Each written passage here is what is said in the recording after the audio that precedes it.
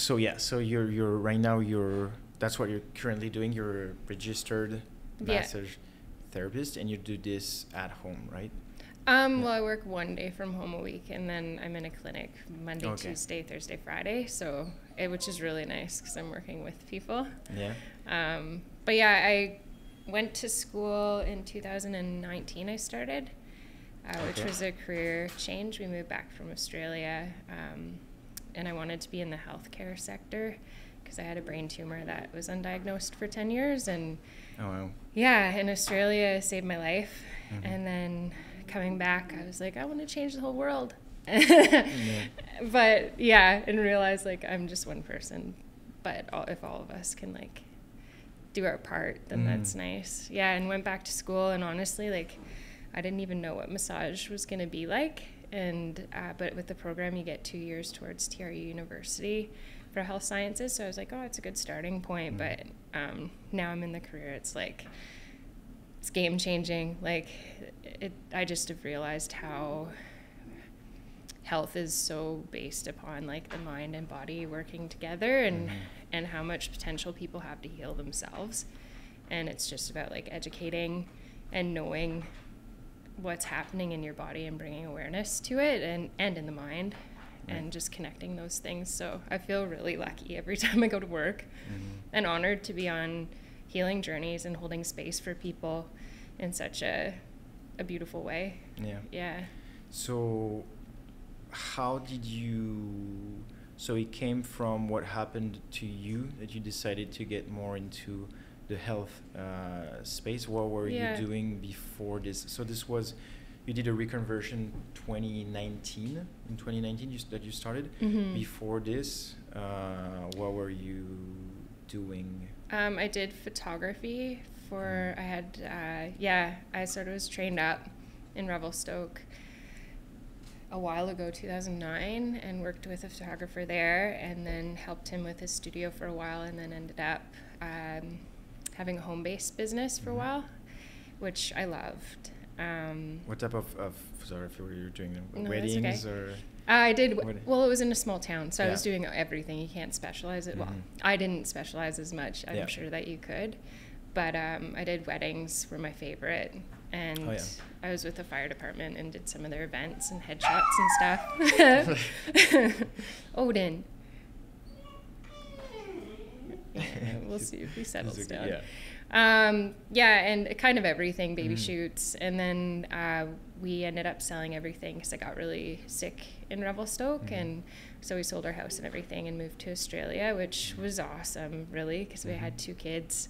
And lived 3 blocks from the beach, and so I was a stay-at-home mom for a while, and then went back to work doing like some marketing for a farm in Australia and using my photography there, and learned a lot in that job too, on computers. And I was like, how was that, like adapting your job to another country? It was smooth. It was good. Yeah, I learned a lot in that role, and with photography, you can take it anywhere. Yeah. So, and people are people. So it's a really, like, I love working with people. That's the part I like. But, and I just don't love being on technology. So I like taking the photos, but then... Not the editing part. Definitely not. Technological issues are like, I want to toss the computer out the window, you know? So I try to take deep breaths, but I'm just like accepting that that's not my forte. But now you can work with people and right, like you can work in team and just take the photos and give the editing too, because there's some people, if they would never go out take the photos. They like just editing the stuff, which blows my mind. That goes well with the people like you that just want to take, and it's just a matter of finding the right people, right? And so who knows what'll happen. Life kind of leads you in different directions, but I love massage therapy, and it's really my passion. And every time I go to work, it like lights me up and fulfills me. So I can't imagine anything better at this point, but I know that things shift and change. So we'll get definitely back into why you like that and stuff like that. I just want to try to keep the timeline a little bit to understand the process. And so you were in Australia. What made you guys come back here? Was the thing you talked about? Well, We both knew that Australia would be short term. Mm-hmm. I mean, we had made that decision earlier.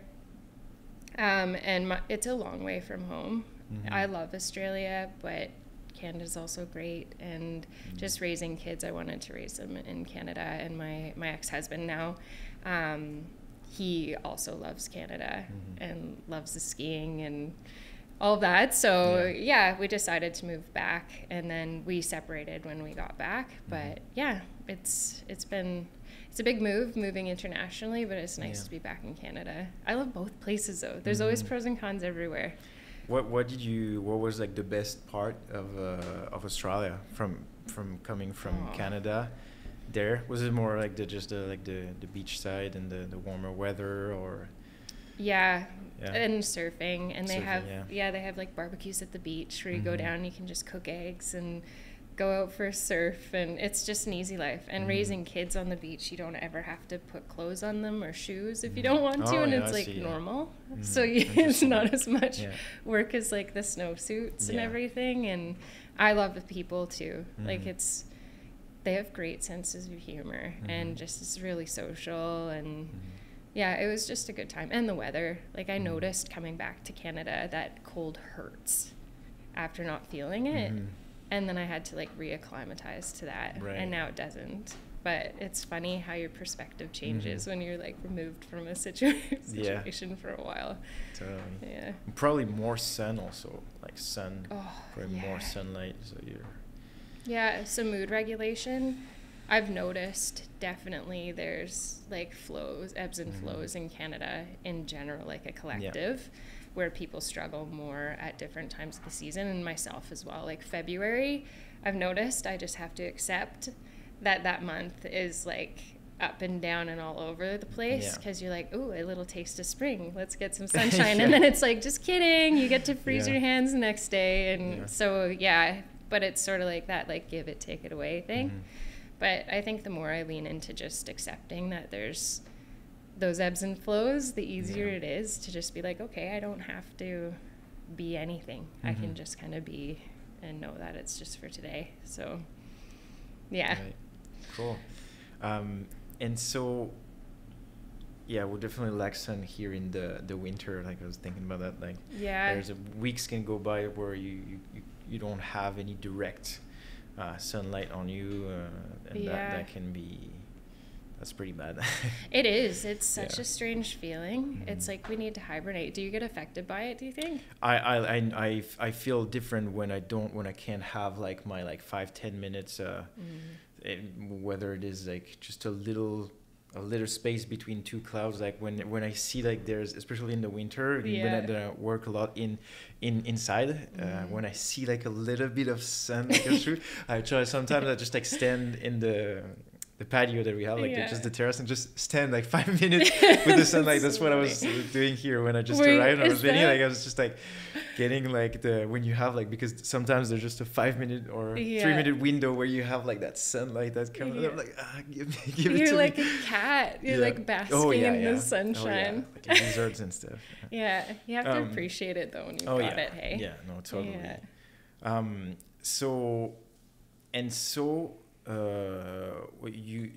Did you get back because of so you had a brain tumor?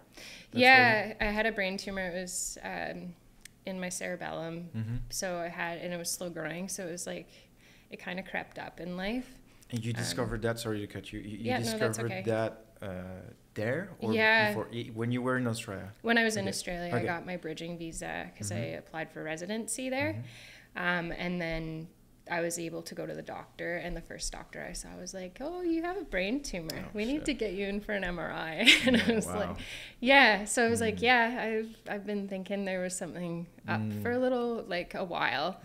And then I had an MRI in an hour, and then 2 hours later was with a neurosurgeon, and then a few months later I had them take it out. So, and then it was a big recovery, especially with little kids. But it was like Christmas every day, because I got a part of myself back that I forgot I'd lost. So there's several things that I'm curious about. So first of all, when when they told you this, was there any like threat for your life at that time in that thing, or was it like, how did you get it? How did they tell you? Yeah, that's a good question. They said I had 6 months to live. Okay, wow, yeah. Yeah. So like that's so, something that's like, okay. Yeah, so I'm really lucky with the timing of everything. Like in your life, or in our life, like we had the life that we wanted. We had a house in a mountain town, a dog, 2 cats, so we rehomed, a triple wide lot. We grew our own food and everything, had great community, and like we needed to give it up, but moving to Australia, it saved my life. Like if that doesn't happen, then I wouldn't be here, and too, I wouldn't have the perspective that I have now as well. So yeah, but when they told me, they said 6 months, and I mean, who knows, really? Odin, quiet, good boy. Yeah, so who knows? Like I don't know how they guessed that, but yeah, so that was pretty full on. But I was relieved because I'd felt sick for a long time and didn't know why. And it was impairing my ability to function in life. And so when I found out, I was like, oh, thank God. But then telling other people was challenging for sure. No one understood why I was like happy to find something. Obviously, I was scared. But I was relieved more so, and hopeful that I'd get my life back and myself back. So. And this was 2018. No, this was. My timeline's foggy from back then. I think it was 2015. Okay. Yeah, 2015. Yeah, it was 2015 was when I was diagnosed and had it out. Okay. Yeah. And then you got it out here. No, it was in Australia. Okay. Yeah, at a teaching hospital. Yeah. And that's they played crazy. Tragically Hip in the theater before I went in, and I'm from Kingston, Ontario. And I was like, this is kind of cool, and they were all like excited and stuff. I don't get the reference. Tragically Hip is a Canadian band from Kingston. Okay. Ontario, right. And I grew up there, but I was in Australia. Oh, okay. And they did it for you on purpose, or? I don't know. Oh, okay. I still don't know. But they were all like excited about the surgery. Interesting. Oh, really? Yeah, it was really cool, and like singing and stuff. So it made me feel better. But yeah, I thought that was kind of neat. Yeah. And how is the system? Did you have to like they took you in like that, or was it so like good. Like without even just not being a citizen or anything? Yeah. On the bridging visa, they allow you to access the healthcare. Because my ex-husband was sponsoring me, so I was able to go into the doctor, and everything I had to pay for the MRIs. They have partially private, partially government funded healthcare system, and so you have a lot of choice, which is really nice, because I was able to just get in right away for an MRI if I wanted to. So we were out of pocket probably like 10 grand, but they covered over $50,000. So I'm really grateful for that in a big way. And it was quick, and they were very supportive, and it was really positive. So so coming back, I just wanted, being in your body and experiencing those things, I have I can kind of spot different things, and I feel things in my body in a big way, because I think I was like hyper aware of it. So I just want to support as many people as I can and advocate for them, and like in whatever way. It doesn't have to be in a big way, but even like in my work, find other people who can support them. And there's such a great web of people who really truly care about people's health and preventative health, and that we can kind of work together and hopefully get people more in their bodies and really listening to themselves, because everyone's so intuitive, and a lot of times people will come into my office and be like, I think it's this, and then I'll be like, well, let's see, and but they second guess themselves, and it's like a lot of times they're right. So it's pretty neat. Yeah, does that answer your question? Totally. I was thinking about what you're just saying. It's something that like we lose because we're educated by looking outside for like answer and guidance and everything, whereas there's a lot of things that we can figure out just by tuning in, like you were saying. And every like kind of pain and things, it's just like literally just your body telling you something. And very often, like just by intuition, we can feel that there's something wrong, and like some sorts of pains that we have that we can really, if we just like listen to it and then try to do things about it. It's always but you have to already like tune in, and which is something that we kind of like losing a little bit. But there's a big numbing to your body that's been happening, and just bringing people back into that, I think is, and bringing that awareness too, because awareness is just the cornerstone to any sort of healing. Like once you bring your focus in on anything and start noticing it, then natural change starts to happen, because either you like it or you're like, that's super annoying. And then you eventually, like, if it keeps niggling at you, you're gonna change something, right? Yeah, totally. Like, you mean like things that are chronic and that come back, or anything. Like, chronic, or even like if you have something in your body that's hurting, you can, if you take care of it right away, then it doesn't become, or there's less of a chance of it becoming chronic, right? So instead of just being like, oh, it'll be fine. You know, like, and then it stacks with like all the things, and then it just keeps getting worse and worse and worse. Like, nip it in the bud and figure out what it is, and then do as much as you can. And sometimes you don't know, but a lot of the time you do. And there are things you can do, I think. I don't know, what have you experienced in your own body that way? And in what you're saying, that fixing things right away, because then it impacts other area. And I'm saying this in my own experience. I've had, like, for a long time, my left hip that was not completely that was like just like partially dislocated for some reason. Wow. And when I was for years, when I was from like 12 years old up to like 15, 16, every time I would stay seated, so in classrooms and stuff, I would stay seated for like more than like an hour. Like, when I would get up, I would have like intense pain, and I couldn't figure out what is in it. And I went through a lot of different chiros and different things that like nobody could ever find what it was. And then one day, a guy looked at me, and I was when I was on my back. And then on my back, my legs, so these are my foot, and then my legs, my left leg was like that. And he was like, oh, there's a problem here. And then I was like, what it is? And then he put me on the side, and he was like, Kack! And then I was like, oh. And from this day, like, it solved a big part of the problem. And then I had like stretching and things to do to come back, because naturally my left hip is way more open than my right one. And then it solved the problem. But to say that, like, I found this because then it created problem on my right side, on my lower back, when I started to like lift weights and stuff like that. Doing deadlift, very often I would like get my right sides or right lumbars like really numbed and painful. And then this came from something else. So like sometimes from an ankle that gets to your knees, and then to your hips, and then to and so this is why it's important once you have something, like, to try to fix it, because then it can have like repercussions and gets into impacts other areas and stuff like that, for sure. Totally. Because you start overcompensating, and then you felt that, and it can like zigzag up the whole body.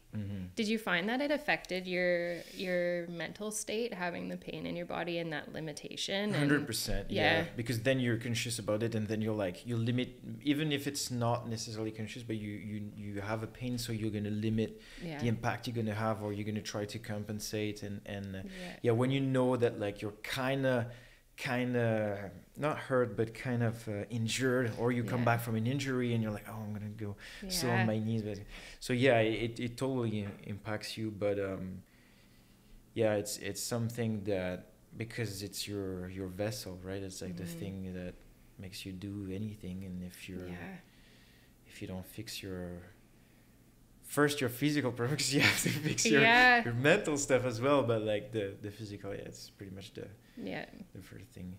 How did you, so was it like that thing that sparked the will to work in helping others, more on the massage part, or yeah, was it from that experience, or did you have like even, no, because you said you enjoyed working with people. Yeah, I mean, I love people. Mm-hmm.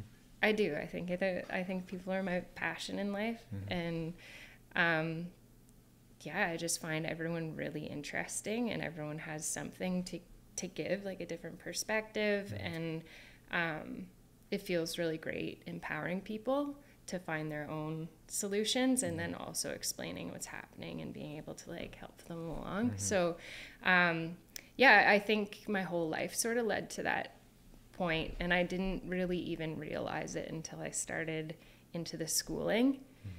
And then once I got into the schooling and really understanding the depth of human anatomy and the connection between mind and body, and how it's not separate.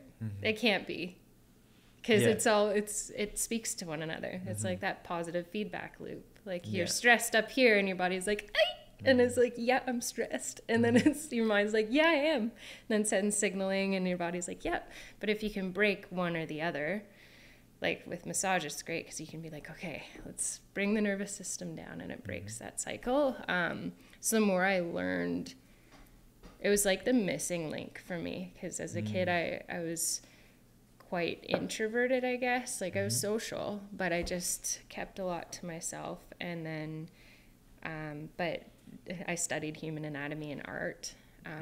I did life drawing, and then went into photography, which is people-based, and studying humans. And then once I got into school, and through my own experience too, just being in my body, I was like, this is just amazing. And everyone, like, it would be so amazing if everyone knew their bodies to that extent and understood what's happening in their body to that level. Because I've never been healthier, really. But it's taken work and understanding and, to get there. Yeah, no, that makes total sense. For me, it was the when I discovered neuroscience, when I was doing the studies for coaching in France. Yeah. It explains so much things about like human behavior and just how you feel about things, and why by doing this it makes you feel this, and like it's just like it was kind of not a boomer, but like it kind of removed a little bit like not the magic in life, but just how I was prior to that, like I had no real idea. I thought there was still some kind of mysterious things about like, oh, that person is that's a very motivated person or driven person, or this person is depressed and things like that. And we can explain a lot of things by just analyzing what's happening in the brain, and by like thoughts or actions can direct impact if you're gonna feel good or bad and motivated, and like the hormonal system that we have that's gonna drive a certain behavior and things. It's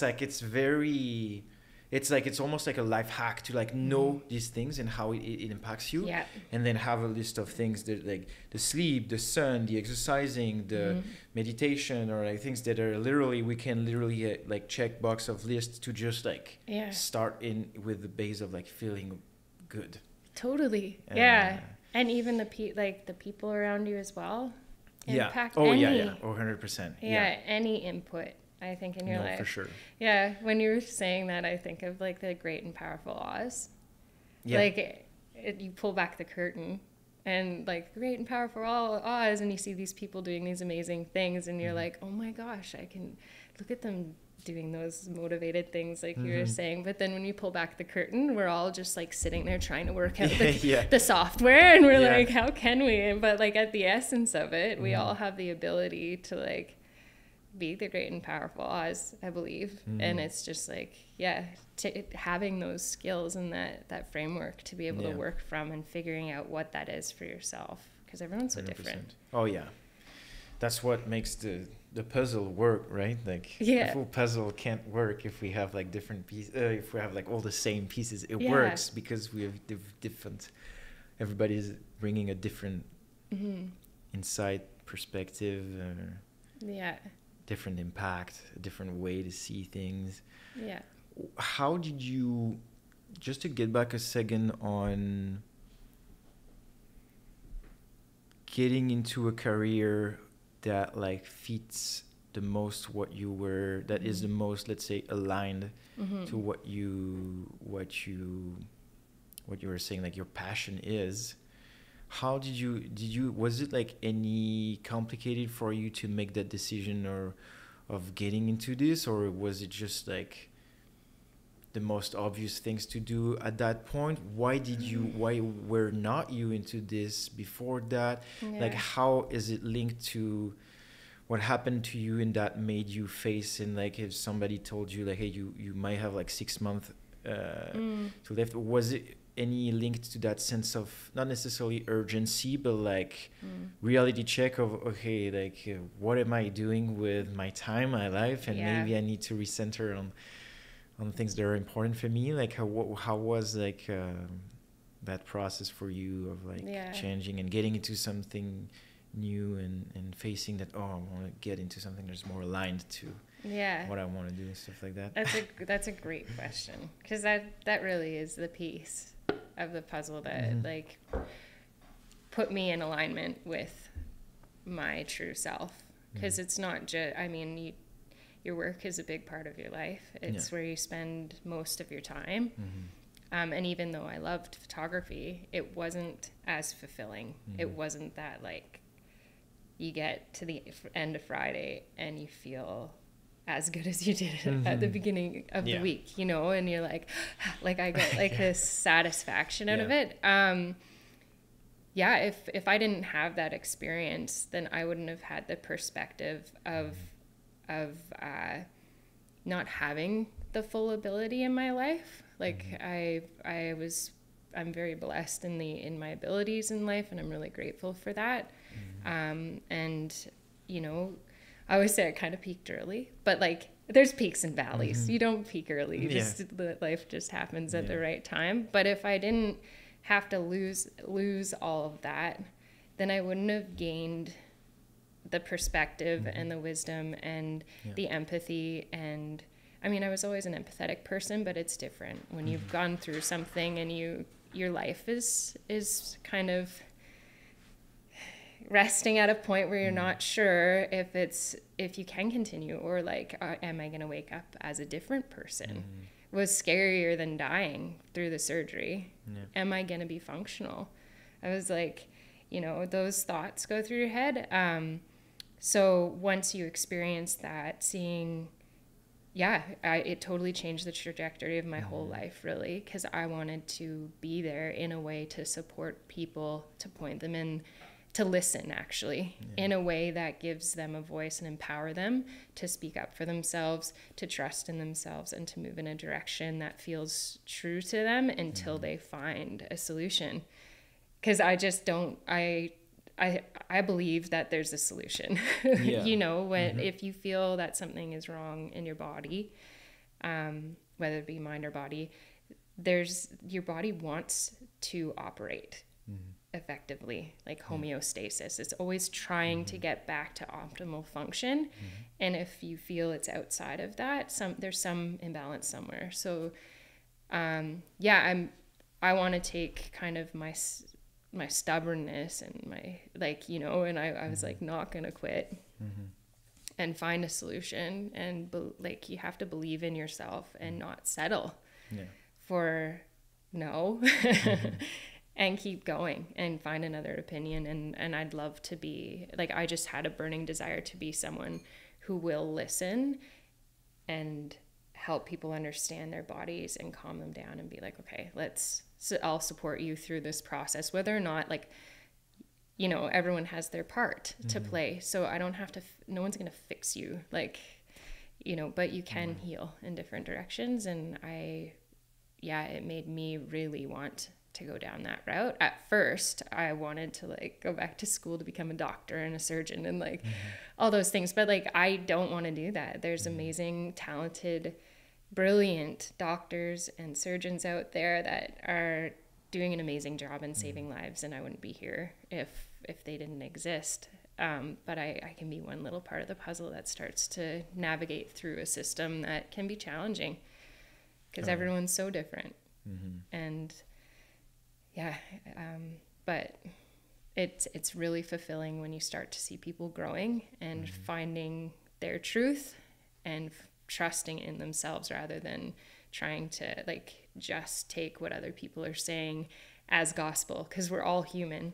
So like everyone's gonna miss things at times. I will as an RMT, doctors will, surgeons will. No one's God or the universe or the almighty, you know.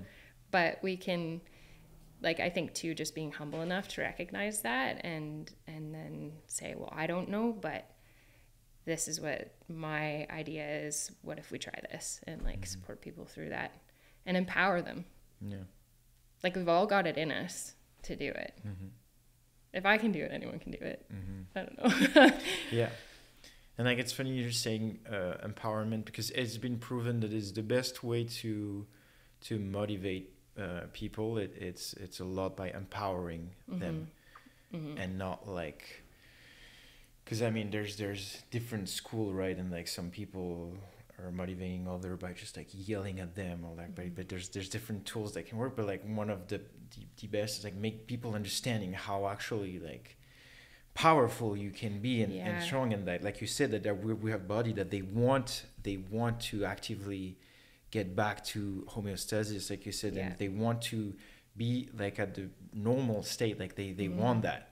So it's just like having people realizing like how much they're capable, and sometimes like you say you just need like a little help here and there, and that's gonna start that spiral, because everything work I think with a spiral. Like it's like things that I've seen a lot with CrossFit. Not that I want to talk about CrossFit, but it's like things I've seen a lot. Let's not say CrossFit, but with people that get suddenly into physical activity, and we know that it's a pillar for health and mental health, like an absolute pillar. Like exercising, right? Like any sort of like moving your body, because we're literally made for that. And I've seen people come in and from all ages, and not just in Canada, in France as well. They come in low self-esteem, low confidence, and with the span of some working and consistency for the span of like not even like 6 months to a year, be a complete different person. And then change their career, change work, change their relationship with people, change everything. And so it's like it's often this like a little spark of something, and that can be you that's gonna do something with like an interaction. We're always like one interaction away that like suddenly you realize something, and then you start doing something that starts doing something else, and then like in a year you're like boom, you're back on track on things, and you're not that you were like kind of lost, but it can we have no idea how just like little things can have such a in the end, in the big picture, big impact. Oh, totally. And that point right there is, I think, so key, is just understanding those little things that you change here. Consistency, in the end, grow into something and into big change. Right? And and those aha moments, like what you're talking about, like that little bit here that ends up moving to something else here. When you start adding things to life, life starts adding back, and then it just keeps growing. And then you might take like 3 steps back and fall and fail, whatever. You fail, get back up again and keep adding. Where that's something like I think has made a huge difference in my life, and being patient. Like the brick a day makes a shed in the year. Someone told me that once, and I was like, I got to be more patient. It's not all gonna happen right now. It's a good virtue to have. Yeah, practice, like it all adds up. But, and I think too, a lot of people try to take a lot away. They're like, I gotta quit this, or like, I gotta stop this. I gotta diet and restrict all of this. And it's like, what if you just add a passion? Instead of starting with restricting, what if you just, what do you love to do? One thing. Yeah. So go and do it. And then from there, that time invested, you're going to start noticing things. And you'll be like, oh, I really love this. Be consistent at one thing for 3 months. That's it. And then from there, it'll be like, oh, well, I could be better at this if I, ate a little better. Then it's motivation to add healthier food into your life, add more sleep into your life, add like this whole like self-deprecating, torturous like path to betterment.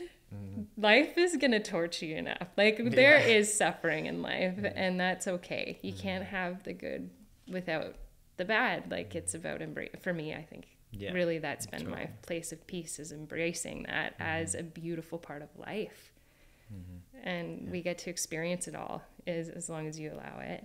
But yeah, that addition point, like I was picturing that when you were saying that, the growth. And it's all spirals. Yeah, no, totally. Yeah. And it's, I prefer also to see things, because like to rebound on the things you see, I prefer to see things with a top-down point of view, and not like we picture things on a graph. Yeah. And like see your life, or like there's ups and down, and then we have that vision that like we're going up. Yeah. But the thing to me, it's always it's not, I've been saying this to like several people, where it's not at the end where nobody's gonna give you a medal because you play it the most safe, or because you like stack the things you were supposed to do. And then because we have that like that idea of like, oh, I grow and I get up and then nothing. I mean nothing. Then it's not how you should see things, because then when you take a step back on things and you feel like you're going down. That's why I always like, I picture things like from a top down view, and we're a spiral, and we're getting up through a spiral, but that just but then when you look at it from that thing, you're going in circle, because everything is cycles. Absolutely. And you should be climbing up. Yeah, exactly. So you might come to the same lesson, but you've leveled up a little. But at least when you look at it, you don't see that you're behind or forward. You're just right on time, because when you look at it from the top, you're just in a circle. And you don't know when you're gonna reach. Exactly. Yeah. Because it's always, because there's so much, and it's like part of the things that I said in another video, where there's so much about, we're rigged to think that this was a failure, this was a success, this was good, this was bad. While yes, there are things that we know, this is going to be bad for your health, this is going to be, there are things that you can't say, like by example, you can have doing something that yes, we can say now, like scientifically, that this is detrimental for your body or for this and that. But deeper than this, because we're doomed to make mistakes. We're doomed to make things that we categorize as bad. And if we don't, we get crazy, because it doesn't exist somebody that made no mistake and just went through life and is perfect, even if we try to show that image. And me the first have been like that. And it's by doing these things that you realize, like, okay, I'm just human, and this was just like an experience, and yes, I know it was bad, but at least I know it.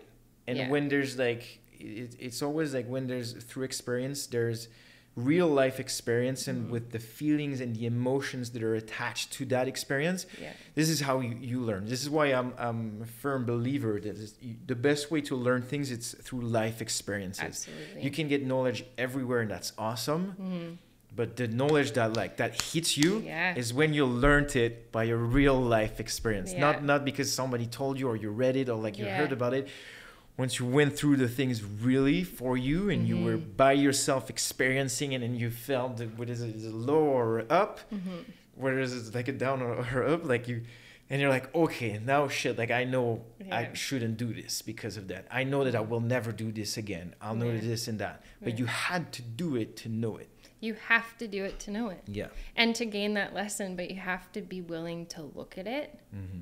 which is really hard for Yeah. Oh, yeah. Yeah. for everybody. Mm-hmm. I was going to say for a lot of people, but it is hard Yeah. to look at it and be like, you know what? I made this decision with all good intentions. I really didn't see that until I messed it up completely. Yeah. And then Yeah. it's like, okay, so we've got this situation Yeah. now. I can either dwell in it or I can move through it and process it and feel all the things but move through it and choose to find the opportunity and the lesson and choose to try to do better next time. Because sometimes you think, I'll never do that again. And You redo it. you do it again. And then Yeah. you're like, I knew this lesson. Yeah. But it's that spiral. Mm-hmm. It's like, oh, this lesson again. And it smacks you on the way by. And you're like, no, I'm going to do better. But it's finding, I think that brings resilience, being able to find the opportunity in dark situations. Yeah. Because it is hard to go through tough times and scary things and challenges, and when life feels like there's wolves at your ankles, just nipping at them until you like walk through this little door into like the light. Yeah. But you know, I think the more you look at those situations and sit with yourself and go, okay, really though, what do I need to get out of this, and how can I use this in life to better myself, better the people around me, and potentially make an impact on the next generation, or like, who knows? Yeah. You know, you can have grandiose ideas, but Yeah. I do think that if everyone thought that they can make an impact, though, if you truly believe that and you start holding yourself accountable for those things to the best of your ability, then the world would change. And I don't know if that's just idealistic. No, it's but it comes back to what we said before of that thing of like sometimes just a little interaction with somebody, it's gonna create an idea or something, and then it's the domino effect of things. So we all can, and I think deeper than that, we all do all the time without even knowing. Yeah. There's this things we do and interaction we have with other people, whether it is in good but also in bad, because we can affect negatively people. Absolutely. We're way more. Everybody's way more connected, and we're way more influencing all the time. And this is why it's important to work together, because we're all together and working together, whether you want it or not, whether you are conscious of it or not, whatever. It's like whatever you think about it, this is how it works. Unless you live by yourself in a house in Alaska, away from everybody, and you just like you're self-sufficient, you know? But then other than this, if you live in any kind of like society, we're a social species. Like we're interact with each other, so absolutely, like we'll always influence the people around us. Yeah, sure. and that sort of, I mean, was accentuated when we had the separation and isolation over the last few years. You know, and there were more mental health issues, addiction, drugs, and without that community and support and feeling like you're a part of a greater collective mentality, I think it was, well, I know that it made people struggle. Yeah. Or people did struggle through it.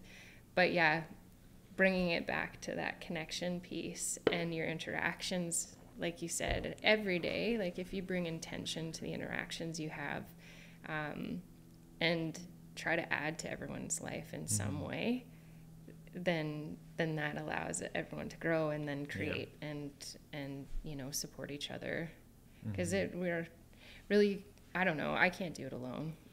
I don't want to. I mean, we can't do what alone, you mean? Life. We absolutely can't. Like you couldn't do anything by yourself. No. Yeah, like in your video that you did. It's like you couldn't do anything No. It's like we couldn't be here talking into these things, like Yeah. realizing this to the most. I know I'm pushing it to the extreme, but it, like it's the reality. It accentuates it though. Yeah, It's it is the reality. Like, yeah, we're all touching each other's things lives. that other people did all the time. Yeah. We're into a system that's been created. We're just living, we're using things that other people have been doing and things like that. So like by ourselves, we couldn't do anything. No. And realizing this, it's really important because it makes you understand, well, first of all, the necessity for living together, because there's no other way. Yeah. There's no other way than like accept that there's like living together. And this is why, you know, I don't know if we were talking about that before but like be part of the solution. Yeah. It's important. No, yeah, you were saying something. Taking the people out of the problem, and if everyone focused on here's the problem.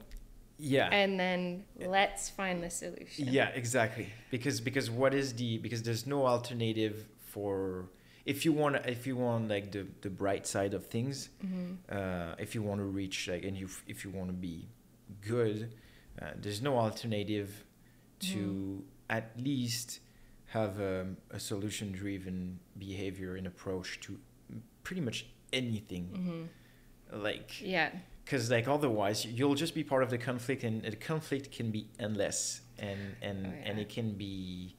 And I don't. Well, from what were you saying? You're saying something. Yeah, from the people. If you want to get better, and like you have an ache or a pain, you gotta be thinking and knowing that there's a solution to solve that pain, and not be like, my knees like hurting me, and like this will I accept that, and I'll never get better, and like instead where you could like try to learn what's going on, and there's always types of exercise and things that you can do to at least try, because even if I think it's always better to, I mean it makes more sense to try at least to find a solution, and the journey into try to solving and finding a solution will always make you closer to find a solution, even if you don't never find a solution, will be always better than staying in the then accepting and just being part of the conflict, and just staying on the dwell and the thing, my back hurts, and it is what it is, and like I'll never be good, and like it will always hurt, and I'll always be frustrated about that. But what are you doing on a daily? Are you doing exercise? Have you seen professional? Are you looking for? Do you have a proactive behavior to try to get better? No, because it's like for everything is just this, but understanding that it's what is the alternative? Just like it's a weird concept, but but it's so relevant to every level or layer of life, really. Like either you sit in that discomfort and you accept it, and that's going to be your life, or you can say no. And maybe, and like you said, maybe it won't get better. Something will get better when you try, though. You try and you'll fail at one thing, but like if you have a hurt knee and you start exercising, it's going to affect your whole body. So in a positive way, movement is everything. But I agree. It's like instead of being trapped in that cycle, and it can be hard to get out of as well when there's a lot going on in life and everything feels shaky. I think that's when the whole community, reaching outside of yourself and being okay with seeking help. It's hard to ask for help, but knowing that you can fall into a network of people and be caught. You know, it doesn't have to be falling off a cliff, landing on like splat on a rock. You know, it can be into a net or a bed of feathers with whatever analogy, metaphor. It would be a metaphor, like falling into I guess, but I mean you can go and start looking and start finding those little pieces of the puzzle that will it will help. No, totally. Something that I like to think about also is that we all work, and like life works in cycles, right? For everything, nature, our body, like everything is just like, sun, moon, we're awake, we sleep, there's like it's everything in life, it's cycle. And Yeah. so it's normal that in your life at some point, like, you can be in a low, Yeah. and at the moment you'll be in a low, there's gonna be somebody that's gonna be on a high, and that's Yeah. gonna be able to Yeah. help you. Yeah. And then maybe the day after you will be on the high, and then it's the person that helped you that's gonna be on the low, and that you're gonna Totally.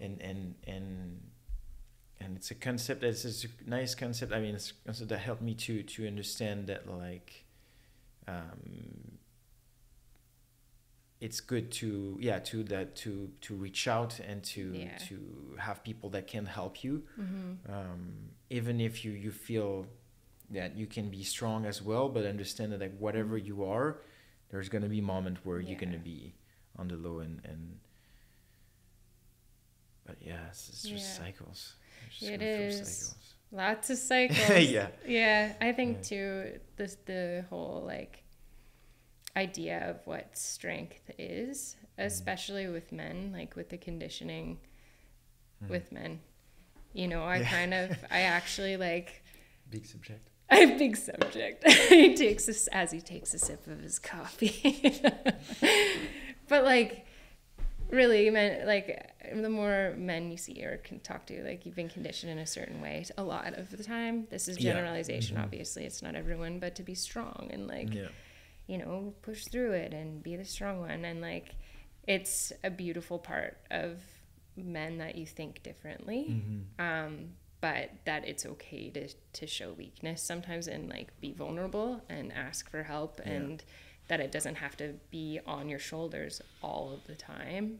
And also for like also for women too. I know there's, like, that strong independent woman thing, which is great, and that's how I was raised, and my sisters, and but I don't identify as that, and I don't need to prove that I am capable, but I also know that I have to be able to ask for help, and that's okay. And it doesn't make me weak, and it doesn't make me less than, it doesn't make me anything. Independence is great, but it also has to work as, like, a part of something. So the strength component. It's a funny, which is, I think it's very important, but I think we don't I have, like, for me personally, I have a new definition of what it is to be strong and in strength, because it's not necessarily associated with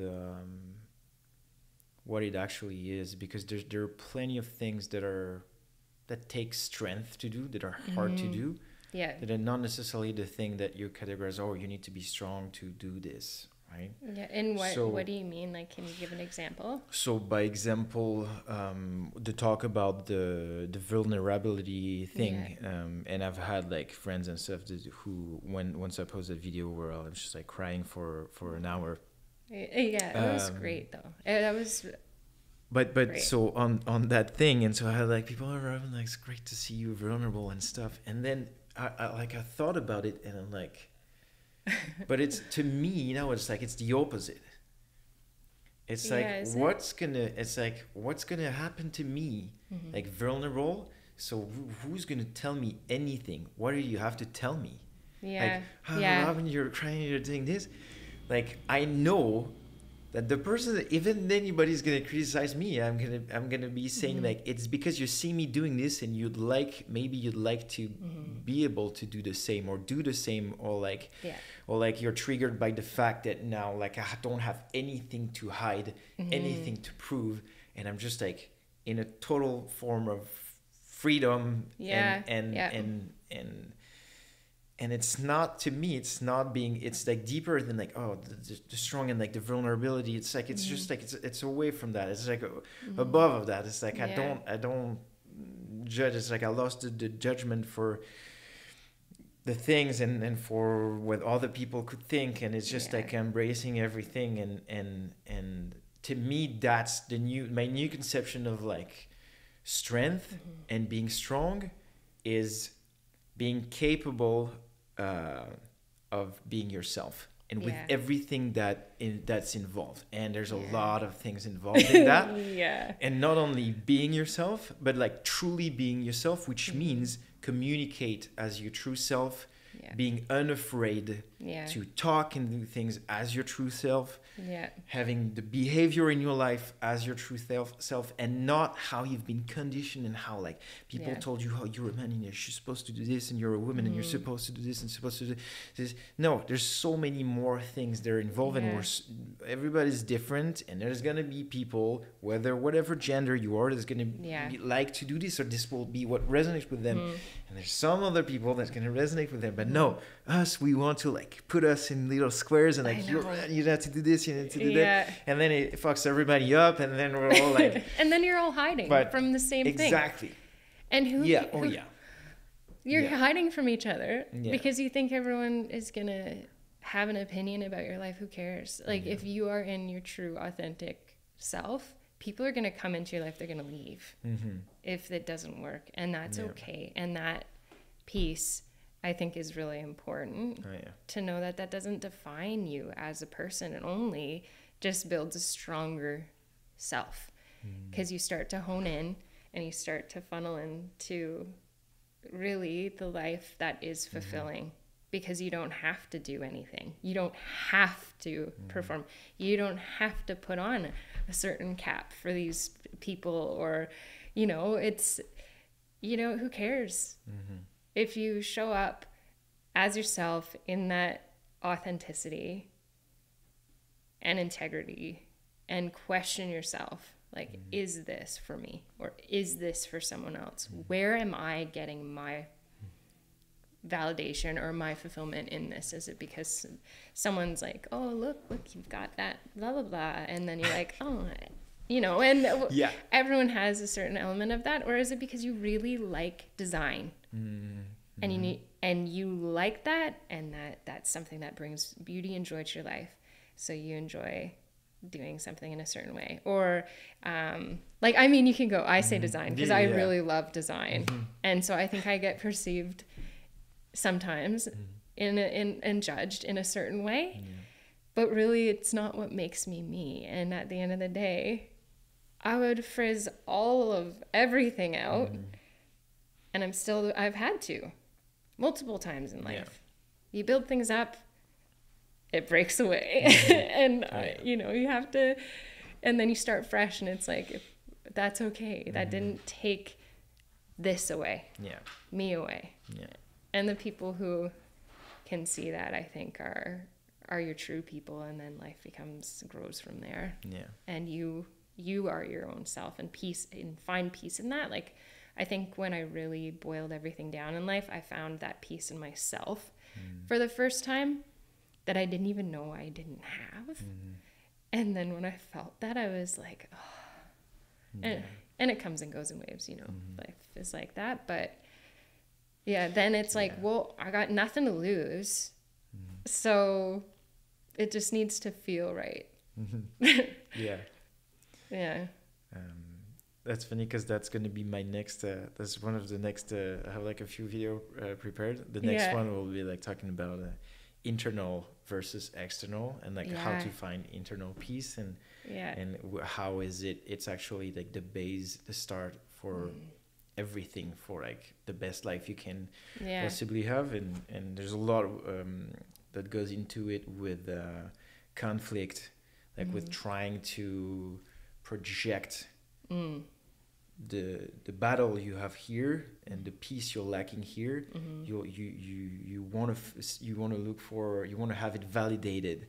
So like so when you're fighting through an argument for somebody, it's with somebody, it's because like you're looking for in the external the validation of your internal. But this is an endless cycle that will never, you'll never be settled on anything and happy on anything if you can't understand that you need to be content by owning your opinion, and not trying to have somebody trying to like turn people and force the people to think the same thing.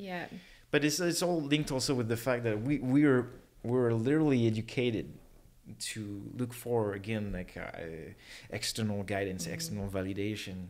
And so we have to at some point arrive to the realization that like, oh, maybe all the answers are not necessarily into this the outside of me, but more inside of me. And if I'm like, I know that who I am, I know what I want, maybe the rest of the world will like flow with me, instead of like I have plenty of things that I'm like unsure and plenty of insecurities, and like I will feel like the universe is attacking me and the world is against me, but no, it's you that's against yourself. It's a pretty it's the key it's like today's hack, and like people don't, and like you said, it starts with awareness. It starts with, you said it starts with like have the strength to ask you some question. Most like I legitimately asked myself, and then when I did that first video, I mean the last video I made, who am I? And what am I exactly? You know, because we're so much, and I got into like rabbit hole, and we're so much influenced by everything. What are we actually? You know what I mean? We are one. So we're love. But it's this. We're like, and we're love. Okay, we're like that's we're consciousness and light and love. But it's who ask, like most people will never ask themselves like, who are you? Well, I am like Robin. No, like Robin, it's a name. It's your name. But in a parallel reality, I could have had another name. Right, and. But would you be different? Would have been different? Like that's a question. It would have been different with a different name, but I can't identify as just my name. It's my name. It's not I am not the name. It's my name. It's like, I own the name. Yeah. Like the body we never say I am a body, but like I have a body. And so like what is that? The rest I am not a massage therapist. I work as a massage therapist. You can't identify with that. I love it. I probably have identified it as that, more so that I've been questioning myself about that too, or challenging myself, but more so than anything else in my life. Right. But you can't, it isn't me. Because you can change, because that's the thing, you can change your job, you can change your name, you can change a lot of things, and then does it mean that you're a different entity? Like, does it change? What does it change? And what does it, because for the work part, this is something that like I ask myself a lot, and it's just so funny because like a way was when I in my Instagram bio, like at some point I was like, what do I put in this? Like I've done so many different things. Like, what do I put? I don't know what do I put. I'm just a human, like, and I do things it's like dot. like a million things. But on the work side, what I like to do more is not identifying with your job title, but identifying with the direction or the mission that, or the service that you're doing with. But like thinking the most externally possible, the most like down the road possible. Like what are you doing? Like you're not just a massage therapy where you're identifying probably more at being part of a solution to help people figuring out something or help people getting better. It's more this than just like the title of your job. Totally. Because if you pigeonhole yourself, if you put yourself in that box, then you're limiting all of the growth and expansion and potential that you have within yourself. Like if you only are okay with being, say, an RMT, then say another something comes along, you're going to say, oh, I can't do that. Or no, it's outside of this. But why not? Why not step outside of that? You don't know you can or can't until you try. And it can flow, and you can create your life. And maybe there's not even a position for it, but you can create something new. And there's like so many amazing minds. We were talking about that earlier, but like so many amazing people in the world have all these great ideas. And it's like, how do we just harness all of that and like crack open the box and just live outside of it, so then everything can like grow and shift. And I think that's happening in a lot of different ways. But I do think that identification with anything, like if you take everything away, you still exist. Like you can take labels off of anything for a little while. I like to call it like an elimination. You know how you do elimination diets with food?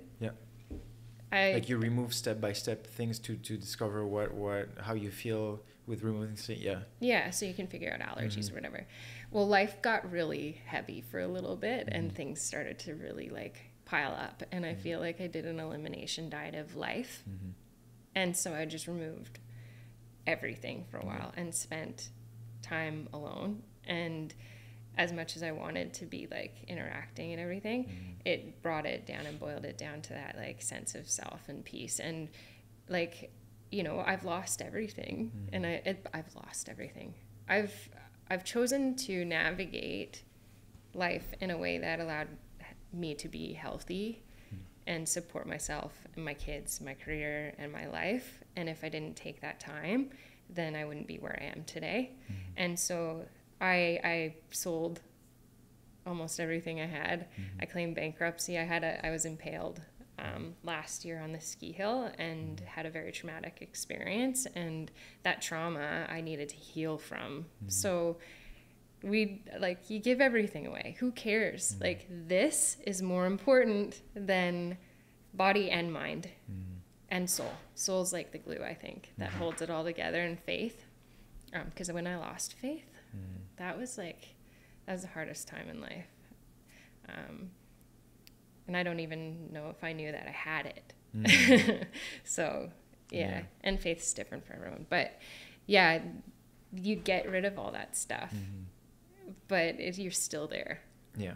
And that's the most important thing. And then you build it up again. And totally. Yeah. So it is all there. Yeah. It's interesting. Yeah, because if we take everything away from you, it's just a thing we choose to identify to. But also because we need to. It's like to function. Like it's normal that we have to hang on to some things, because otherwise it would be complete chaos. But it's just like having the awareness that it's just to function in a society. Yes, I have a name. Yes, that's my job. Yes, this and that. But having the consciousness that this is just like labels. Can you say that in English? A label. No, that's French. No. Sorry. Like Marx. I don't know how to say that in English. Like it's a. Like I would have something written on. Oh, a label. A label. Yeah. Sorry. Like these are just like labels to function in the society that the system that we've created. Yeah. To then be able to navigate, but like just understand that it's just a label on the thing. Yeah. Like up until I had my accident, I had perfect credit. I was always like, oh, I have perfect credit rating. I've worked on it since I was 18 and had my thing. I identified with that. I was like proud of it, you know. I was like, oh, I'm such a good girl. And but then there's like and it's because of the label. There's an element of shame and guilt and failure that I felt when I made the choice to take time off, to, you know, to claim bankruptcy, and then all that's, it's like poof, gone. And I'm like, but I worked so hard for that, and then I'm like, oh, but then like, what does that mean for, you know? And all that went through my head.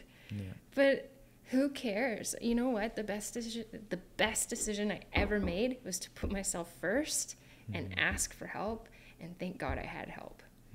I'm so blessed that way, because not everyone has that, and I had help, especially from my parents financially, to help me through a time frame where I had to take that time to be where I'm at right now, and I had to dedicate myself and know I could get through it. But I think about the people who don't have that, and I'm like, that's essential. Because I do think, like, truly a lot of disease in life, like addiction, even body ailments, like, come from trauma that is unresolved. But not everyone has the opportunity or the backing or the like footing to have the support in order to take time and actually like properly work through it in like an accelerated rate. Everyone can move through it, but that support element is like real. I'm like, how do we figure that out? I mean, I did it at an accelerated rate, I think, but like, how do we support people better so that there's less homelessness, less addiction, like all these obviously major issues in the world, even illness. Yeah, I think one of the thing is by spreading more like the good side of things, by just like by just spreading love. Yeah. Not on a romantic aspect of it, but on like the what we call the unconditional love. Yeah. Because it's always, I mean, and it's something that's very hard, but like sometimes to win over something, like it's not the to fight it is just by just like be present. They're saying, I don't remember who said that, but like the world is a bad place not because there's too much bad people, but it's because there's not enough good people that are talking. Yeah. Or something like this. I don't remember who said it, and this is the right thing, but it's it is literally that. So, and plenty of things are feeding out of like the conflict, the thing, and like the media, and like we talk about, and there's X amount of people that died today, and it's that thing, and where's like that dramatic event, and it was this and that. How many times in the news they say, but there's on the other side, there's like that amount of like babies were born today, and that person did that good action, and this is there for all this like these bad things that there's somebody like murder somebody, but there's also a million people that did some good things. Yeah. Who talks about that? Nobody. Like no. I mean, but I mean, you know what I mean. It's true though. And it was like the. Sorry, I don't want to cut you, but like it was like I'm just agreeing with you. I'm excited. In COVID, like every day was like, and there's X amount of death, X amount of death, X amount of death. Yeah. And then when COVID was over, like there's no more this, but like every day there's like, I don't know, maybe like 100,000 people that are dying every day, and there's like pretty much the same thing of babies that are born every day. Every day there are people who die, people and baby who were born. Like this is life. This is how it is. And it's sure that if you get up every morning and there are X amount of people that died, X amount of people that died, it's gonna make you fear, and you're gonna be, what is happening? Everybody's dying around me. But you could do the exact same thing with like, like the X amount of people that are coming in, and there's these people are doing that great things. It's just a question of where you look at. Like you find where you look at. It's the whole like good wolf, bad wolf thing. Yeah. The parable about the guy who's like, everyone has the battle of the good wolf, bad wolf. And who wins the battle? It's the wolf that you feed. Oh yeah, I love that story. Yeah, I do too. I love it, and it's so true. Where you place your intention, the energy ends up, or the life starts flowing that direction, and it's so true. I just always wonder, like, why is it perpetuated, all of the negativity? To me, it's because it's a simple way to, and it's the low. So here's how I see things: is like there's no good or bad. It's like a low level of awareness and a low level of wisdom. Yeah. Like there's the ladder of wisdom, where at the top you'll like basically what we could call like Jesus Christ, by example. Not any, but like the not Jesus Christ. Like I like I really like the Stoicism ideology, and like with the wisdom, justice, courage, diligence, in a more modern way. But like these people, like they figured out like a lot of way to live properly, I think. But I see this on a ladder like that, and at the bottom you don't have any wisdom, and you just like big ego. Even if you're not conscious about it, you're very much like in your head and body, and you're like, the world is against me and attack me, and I have to like be like on the defense. Exactly. And there's something that happens, that even if it's somebody that looks different, that there's somebody that you would categorize a man, that suddenly he or she is saying, now I'm a woman. Yeah. And then you were like, I've never seen that. Like this, we can't do this. Yeah. No, because I live my life and I know that we know there's this one man and there's a woman, and like this is shaking what I've based my life on. What and like you I know? thought like you can't do this. So no, so like you can't, and you're gonna persecute these people. And but it's just like, it's not that nobody is right or wrong. It's a low, the person that are threatened by that, it's just like a low level of a mix of empathy, of wisdom, of like, you're gonna prioritize what you think from what it is, and like you're gonna prioritize what you've been told, and like the rigidity of the system you're living in, for the sake of harmony. Yeah. You know, but then I mean the debate is big, because then I mean there's plenty of things in like as a society that like you need some kind of rigidity, and like but the system needs to be, and this is what I think, like the system needs to compromise for harmony in humans, because it's for us. We can't, it's not, you can't like tell people you have to compromise for the system. The system by itself is nothing. We created a system so that we can live in it. Like there's no, we can't compromise into the people and put them into the system. The system needs to evolve and grow. But yeah, to get back into, because I went to all the things, to get back into what you were saying, the why people are getting into the conflict is, it's just because it's the easiest way, and it's to me it's just like a low level of it's not necessarily bad, it's not your bad, it's just your low level of wisdom, and you're battling, you're on a battle, and you're not like above all these things and you're not like accepting things and going with the flow, and understanding that to win over something that you don't agree with, you just need to be and carry these values that you want to, and you don't have to take these values and try to put it on that person's mind. You need acknowledge my value and like agree with me. You just need to be these things, and that's all you can do. I love that. Oh, there's so much in that. And I think a big part too is like listening, like not being so afraid. Acting out of love and openness is like listening to that thing you don't understand. Like if you don't understand something, it may make you afraid, because it's human nature to be afraid when there's something that is unknown. It's our animalistic instinct. But instead of feeding into that fear, if you actually stand back and go, well, that's okay.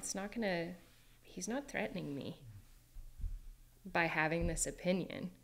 But what is it that makes him think that way? How do you get there? Because there's a lot of people who have different opinions than you, and it may stay different.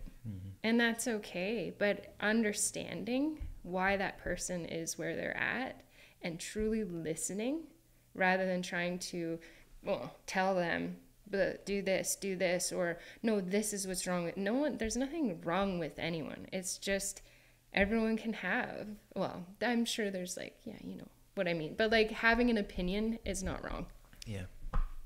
And just being able to ask, and being willing to ask, and have enough openness and safety in yourself to ask, is like, I think honestly, like the cornerstone of everything. If people just listened better. Like I think about all this, and when you're articulating, like in my life, if people listened better, then there'd be way less hurt. And and it's I mean, it's just such an interesting component of it. I don't know, that's really in my life, I think, what I strive to try to be, is someone who listens out of love, and try not to act out of fear-based behavior. Because even it's been really cool, because I've got the bunnies and the dog. And I have 3 big bunnies. One is scared, acts out of fear, runs away. The dog immediately chases him and wants to go for it. And then one of them goes up and just looks at him straight in the eye and will like challenge him. And then he like sits back and backs down. And the other one just kind of is. And they just kind of exist, and they both like do their little things. But I was like, it's interesting because if you act like animals reflect humans. Yeah. I love watching animals. I think it's the coolest thing ever because they teach you a lot without saying anything. Yeah. But if you're acting out of fear, you're gonna get people reflect that. It's like they sense that fear. But I think too, it's when you see someone in that fear-based behavior, it's a lot of times it's physiological, and they are going through something really hard. Yeah. And instead of recognizing the fear, but being more conscious in your humanity, and being like, they're in a fear-based behavior right now, I'm going to take a step back and ask them how they are, rather than like being like, oh, well, you should do this and you should do this and you should do this, and attacking them to try to make them fix themselves or be better, or, you know, all they have to do, like, if you just ask them, are you all right? Yeah. Like, what's going on? And then let them, like, hold space for them. It's less fearful. You don't create more perpetual fear in their life. Yeah. And most of the time they know what they need, and it's just they feel like, yeah. That was a bit of a tangent. Yeah, but that's great. That's a great. I love the story. We can keep that story with the story of one dog and 3 rabbits. One rabbit, stay calm. Nothing happens to him. One rabbit, look in the eyes of the threat. Yeah. Nothing happens to him, and one rabbit runs away. and then this is the one that, like, it's such a great reflection of what actually I think, like, in a lot of situations, like, life is like. It's so funny seeing this. It's wild. I guess what you put out gets reflected back into the world, maybe, and totally. Yeah, but taking responsibility to like take charge of what you need to heal in yourself. And how you show up in the world, but also on the other end of the spectrum, also recognizing that behavior dynamic and taking responsibility for how you interact with people who are struggling, and listen so that they can talk. Yeah, listening is a big thing. And you directly, when you have a conversation with somebody that is listening to you and not just like hearing and then waiting for their turn to talk, and then just like when you truly listen to somebody, what it creates is like at least the person is kind of validated and acknowledged, but not necessarily in the way that the person wants to like make you. I don't want to like make you have my opinion, or like try to force my opinion on you, but you just like acknowledge that there's somebody in like another form of consciousness that is here, and that has like different life experience and things, and that have things to say that are going to be different. And just by often just like listening to people story or whatever they have to say, it gives a little bit of sense of peace, because we're so much at battle with everything, and when you're so much like, when you're going to express an opinion, it's very common or easy that somebody's going to pop up out of nowhere, especially on the internet, but the internet is not an example. No, what you're saying is wrong. It's this, that. So like, but just like telling your truth or whatever, and have somebody that just like listens to it, and not like, oh no, but you think like it's not like that, what you're thinking is wrong. No, it's a different take. Like I love that theory. I don't know if it's a theory, but it's like that today's society and like where we are right now, like it's one take of what we could have been. Oh, you know, like it's the multiverse, or like the different like parallel realities that we can think. And it's not like a parallel reality. It's not something, not in a mystical way of like, oh, in a parallel reality I would have like blue skin or something like that. Like real things that are, people would like likely say, it's possible that it could have happened this way. You know what I mean? And there's an infinite amount of parallel realities where the society looks like completely different. And you, maybe the same person, have like the opposite opinion on what you have. Like everything could have been like different. And understanding this, it makes you it's a little easier to like detach from, or think a little highly, with a little more of step back from like, oh, you're strongly like stubborn people that are like, they have an opinion and it's this, and if you have like, you don't have the same opinion than me, like I don't. Yeah.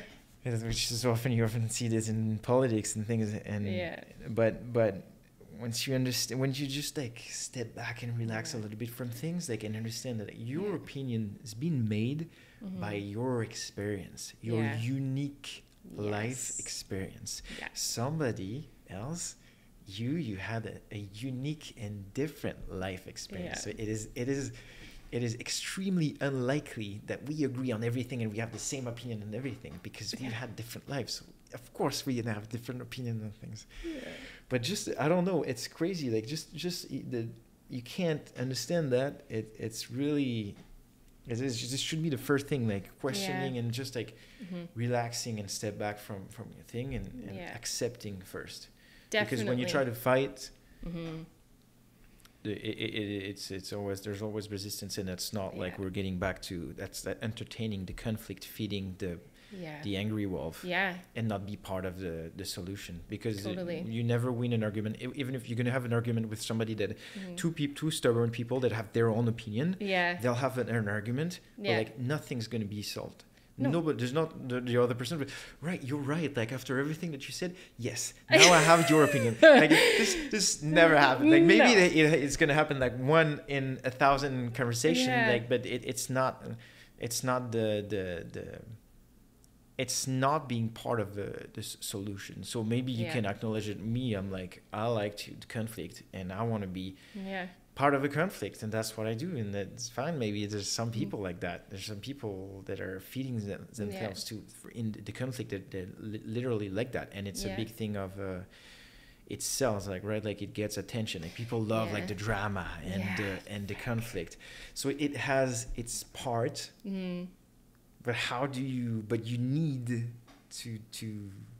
but you need to acknowledge it. It's like this. You need to acknowledge what I'm doing right now. I'm not part of the solution. I'm entertaining the conflict. Yeah, and consciously make that decision then. Yeah. And enjoy it then. If that's what you enjoy and you find someone else who enjoys it, be like, we're gonna do this, and this is gonna be fine independently of greater things, I guess. But I think there's a difference between conflict and confrontation as well, and that confrontation can have the negative connotations, but conflict to me is just there to be combative. Where confrontation, two different opposing opinions, that's okay. You're not trying to place it onto each other. You're actually coming to the table, respecting each other's opinions, allowing for conversation around it, which can be really fun. Like, I love talking to people who have differing views to me. And then you take little pieces out of it, but that doesn't mean that you have to believe what they believe, and you don't have to be threatened in yourself if you have that security in yourself. I think that threat sometimes comes from a place of not knowing yourself. 100%. And then having to defend and justify. I know I've done it. Oh yeah. In the past. Like, I don't know if everyone does it. Everyone's a big statement, but like, it's back in the internal piece. It's back in that same foundation of thing. But no, but totally. like, and I think different people have different ways to navigate that. But that component of like, the more you know yourself, I think the more open you are to accepting that other people are different, have different opinions. That's okay. And you know that you'll just take the little pieces that really fit your puzzle and then leave them to their puzzle. And they're both beautiful, and they both make a beautiful picture, but at the end of the day, they will never be the same. Like, you're not the same. Your picture is not the same picture as my picture. But it's nice to align. Yeah. And find those people, but I think it takes all of the people to really complete everything, complete the puzzle. Yeah. Well, I think what you're saying is really the key. If you can realize that when you're being triggered and you want to go toward the conflict with somebody that doesn't have like your opinion, it's understanding that just like the will of doing this, it's because you need validation. It's because here it's not solid enough, it's not settled enough. I'm like, I have that opinion, I know why, I'm secure with it, it's fine. I do not need anybody to validate it. Yes. Because this is when, this is different. That person is not validating what I think. I need to fight it but just because I need to see in my external, like, that I'm not crazy. Yeah. I have, like, it's just a form of insecurity in your thing. Yeah. But then sometimes it depends also, like, the subject and the thing, because sometimes it can involve a bigger picture when we talk about, like, the law, by example, or things that are ruling a little bit of the system in which there's different degree of importance and things that are at stakes depending on like ideology and things like that. But generally speaking, for like the common things that you're gonna have in your life, and like the common like argument with things, whether it is in relationship or in your workplace, or like there's 95% of the conflict you're gonna have in your day-to-day life, you can avoid it if you just understand that it's okay that somebody has like a different thing, a different opinion, a different point of view, and you don't need to try to. And if you catch yourself trying to like change your opinion, it's because you need to see it out there. Not like that person, like you can just like choose to walk away from that person. That you don't have to go to the conflict. But just again, it's the same thing. Like, don't fight the thing, just like be the thing. And that's gonna go on the thing. It's like I've read something, I don't remember where, but it makes me think about that. There's like the darkness doesn't exist. It's gonna sound the darkness can't exist with darkness is just absence of light. And so if we consider like there's darkness, and then you bring like love or like tolerance or acceptance and things like that, you bring more the light, and if you bring the light, it's just like it's going to shine on the darkness going to disappear. It's kind of the same thing by just embodying your ideology, your thing. It's enough. Like it's just that you need to do. Oh, definitely. But then generally speaking, right, like sometimes you it's not saying that like it's not, because it's interesting what you're saying, that with confrontation it's because you sometimes you it's just like to see a confrontation as different as a conflict, right? Because we can confronting two ideas, but we will look like we won't have a conflict. We're just like exchanging these things, and that's it. It's just we have like a vision of like the confrontation has to be like something that is like combative. That, but it can be just like changing the vision of it, because very often you don't need to spend that type of energy. There's I don't know if you know the Art of War. It's a book written by it's something from like a few hundreds years before Common Era. I don't know, like minus like 300 or 500 something before. I haven't read it. And so there's one thing. I don't know, but it's just there's just one thing that I love about that, is because I think it's a Chinese general, like a military expert. So he wrote like all sorts of types of some kind of like quote on or advice to be a good warrior or to win wars and stuff like that. And he wrote like there's at least I have like at least like 3 or 4 in mind. There's one where he wrote that guy who's like a military expert, a general, like a man, the war was his life. And he wrote the greatest victory. So like not just like a cool way to win battle, like the greatest victory is the one that does not require battle. And it's like isn't it like and that's the same thing we were talking about, the level of wisdom. Like the guy can have like the guy is a general, and at that time I guess like that would have been like somebody extremely powerful, extremely high status. So like with low wisdom, high status give big ego. But like that guy like that wrote this, it means like he had the humility, he had like his ego control, and the guy is honest. Like my thing like was war, but like to the greatest victory in war is the one that does not require battles, because you know that like if it's not battle for battle, it's like if I can avoid like losing life, like losing time, losing energy, losing resources, and I can have the finality of what a war is. We want to win. Yeah. If I can have the victory without spending all the things, it was just like smart, right? It's just like it's just, so it makes beautiful. sense. Yeah. And this is always like I just Totally. I love that. And he has got a few others where he's saying that thing like, when you can, like, don't fight. Yeah. Don't fight. Like, Yeah. it's Yeah, and it doesn't have to be avoidant. It can be two people coming, like we're talking about. You have a problem, let's find a solution without that battle piece. Like, and you're never gonna find something that makes everyone happy. Yeah. Oh yeah. At the end of the day. Yeah. Like, it's just there's gonna be discontentment in life and dissatisfaction. Everyone's gonna let each other down at some point. We're all human, with all good intentions. You let people down. People let you down. You can hold yourself to these rules and standards and that rigidity you were talking about. You can hold other people to those rigid standards. I think it's very important to hold boundaries, which is something that I've had to learn in life. I've also had to learn that I can walk away and that I'm not held to something. But it's that component of both showing up in a way that allows for that. And knowing that it's like, well, if you're not being matched in that, it's better not to battle. Yeah. Or if you have to, like high-level government and stuff, or, you know, I think realizing, though, that the more people that are involved, more people are going to be dissatisfied. Yeah. And holding space and grace for that as well. And like, but seeing the good parts of it and then finding where there's still gaps, instead of just complaining about it or pointing fingers at it and creating that drama cycle.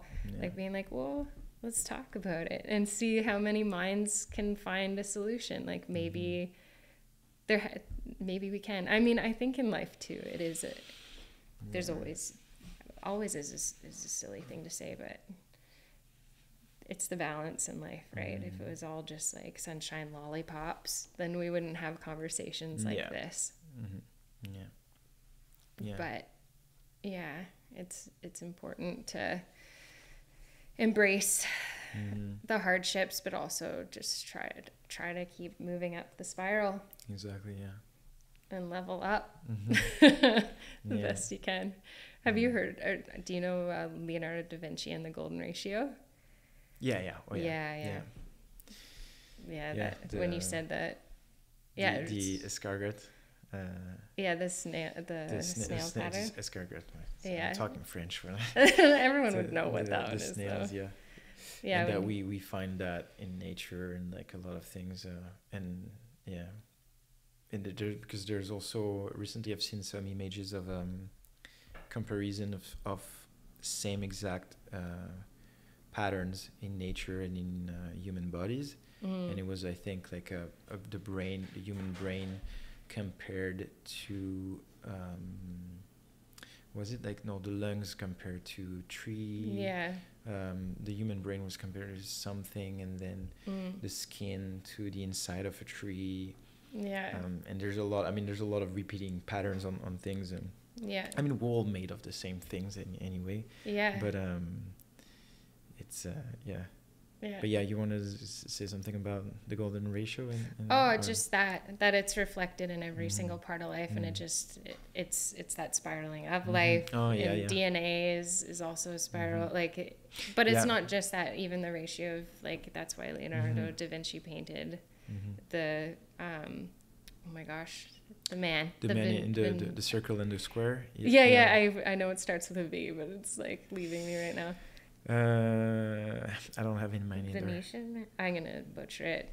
But yeah, just realizing that we're all just a part of like one big system, and we do reflect every aspect of nature, and you can every level sort of reflects itself. And I think if you can like find more appreciation in life in all areas, because we are all a part of the same system. And it's proven mathematically, but it's reflected mathematically, it's reflected in drawings, it's reflected in the way that we are made, it's reflected in nature, like, and appreciate that, then it I don't know, I think it can kind of bring more or less separation, maybe.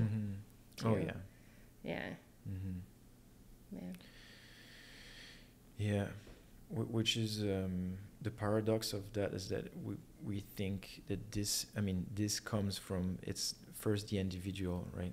Like you have to find peace within yourself as a first and foremost, so that you can evolve. Yeah. And not harm. Yeah.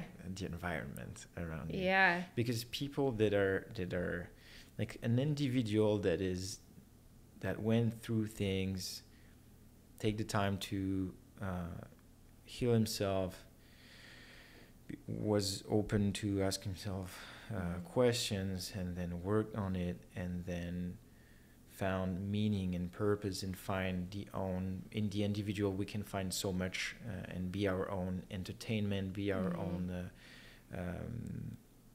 force and drive and motivation, and there's so many aspects that you can just you by yourself do and find, that it's going to give you such a high sense of fulfillment already, that then from that position you'll never want to like degrade anybody. Like like somebody's like fulfilled and happy will never be the conflict, will never try to attack somebody.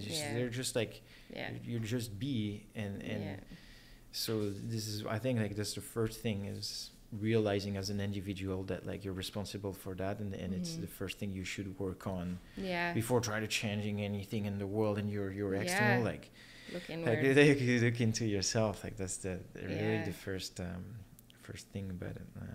Oh, definitely. Yeah, it all starts right here, and just being like heal, and then once you feel like, I mean, you're always going to be healing certain things, but also like I got to a certain point where I was like doing so much of that, and then I was like, I'm at the point where I want to grow now. But like you can make that conscious decision, and and you always have to keep up. You're always going to be moving and changing and reflecting. At least I feel like I will be. I'm human and I make mistakes, and that's part of being human. And there's always things that can crop up that you didn't know about yourself, that you couldn't even look at, and so then that's an opportunity to heal. But like really,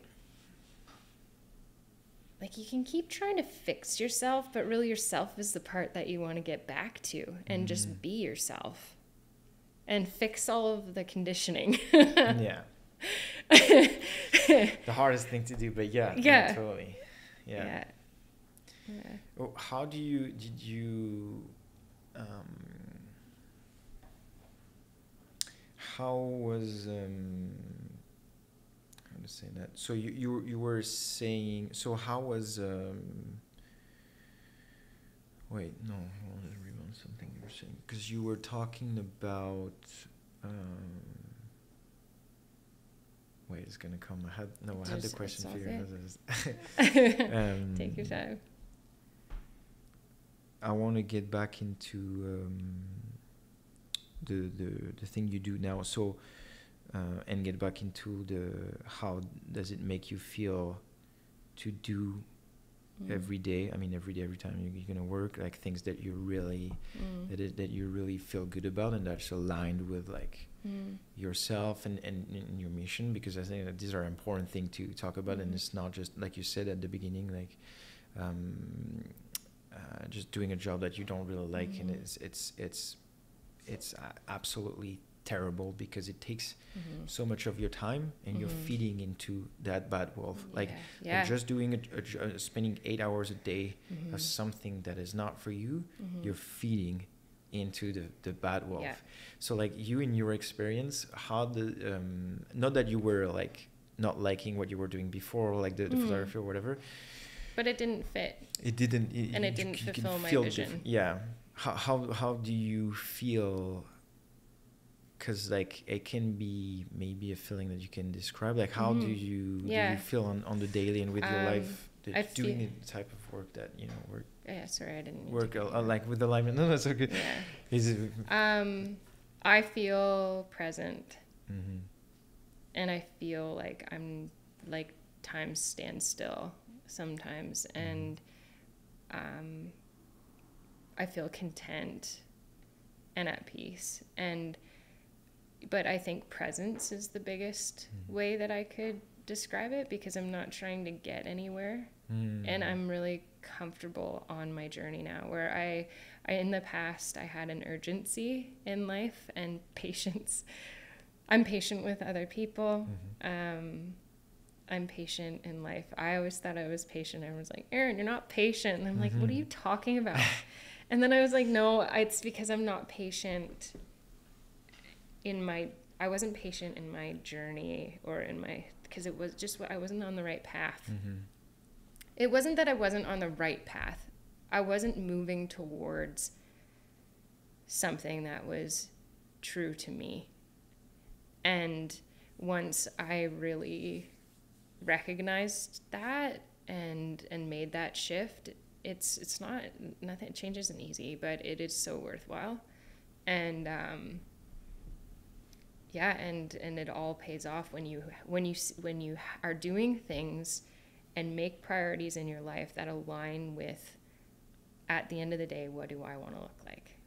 What do I want my life to feel like? How do I picture myself at the end of the day feeling at the end of the day? And everyone might be different, but for me, I want peace. I want a full life.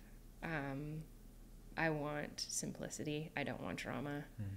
I want openness and kindness, collaboration, growth. I always like choke that one because I know growth comes with like growing pains, but I love growth, and it's a big part of my life and change, and but it can come in different ways now. But yeah, I'd say the more aligned with even the type of people I wanted, like when I took time off work, I took time off work as well, so that I could sit and I was choosing. I kind of felt like a fish or stick being like swept downstream for a while, and just sort of was like, oh yeah, because I love life and I'm like pretty much open to like a lot of things, and I love experiencing things, but I'm like, I've worked hard to get to the point in my life where I can choose. Like, I've got choice. What do I want? And when someone asked me that question, and it spun me out, because I was like, well, I want my kids to be happy. I want to be healthy. But I was like, or them to be like, us to be healthy and having and they're like, that's not really for you. What is it that you want? And it was it's finding, for me, I want all of it. And you can make it happen, I think, the more intention you bring to your life. So if you want to have friendships that are a certain way, you need to show up in a certain way as well, and know your boundaries, and know what you're willing to accept in life, and willing to be alone for a little bit in order to have that. If you want your career to be a certain way, I want flexibility in my scheduling. I want to support people. I want a collaborative environment. With kind people, I want growth. For me, I needed something where I'm moving, because I am a mover. I am just kinetic.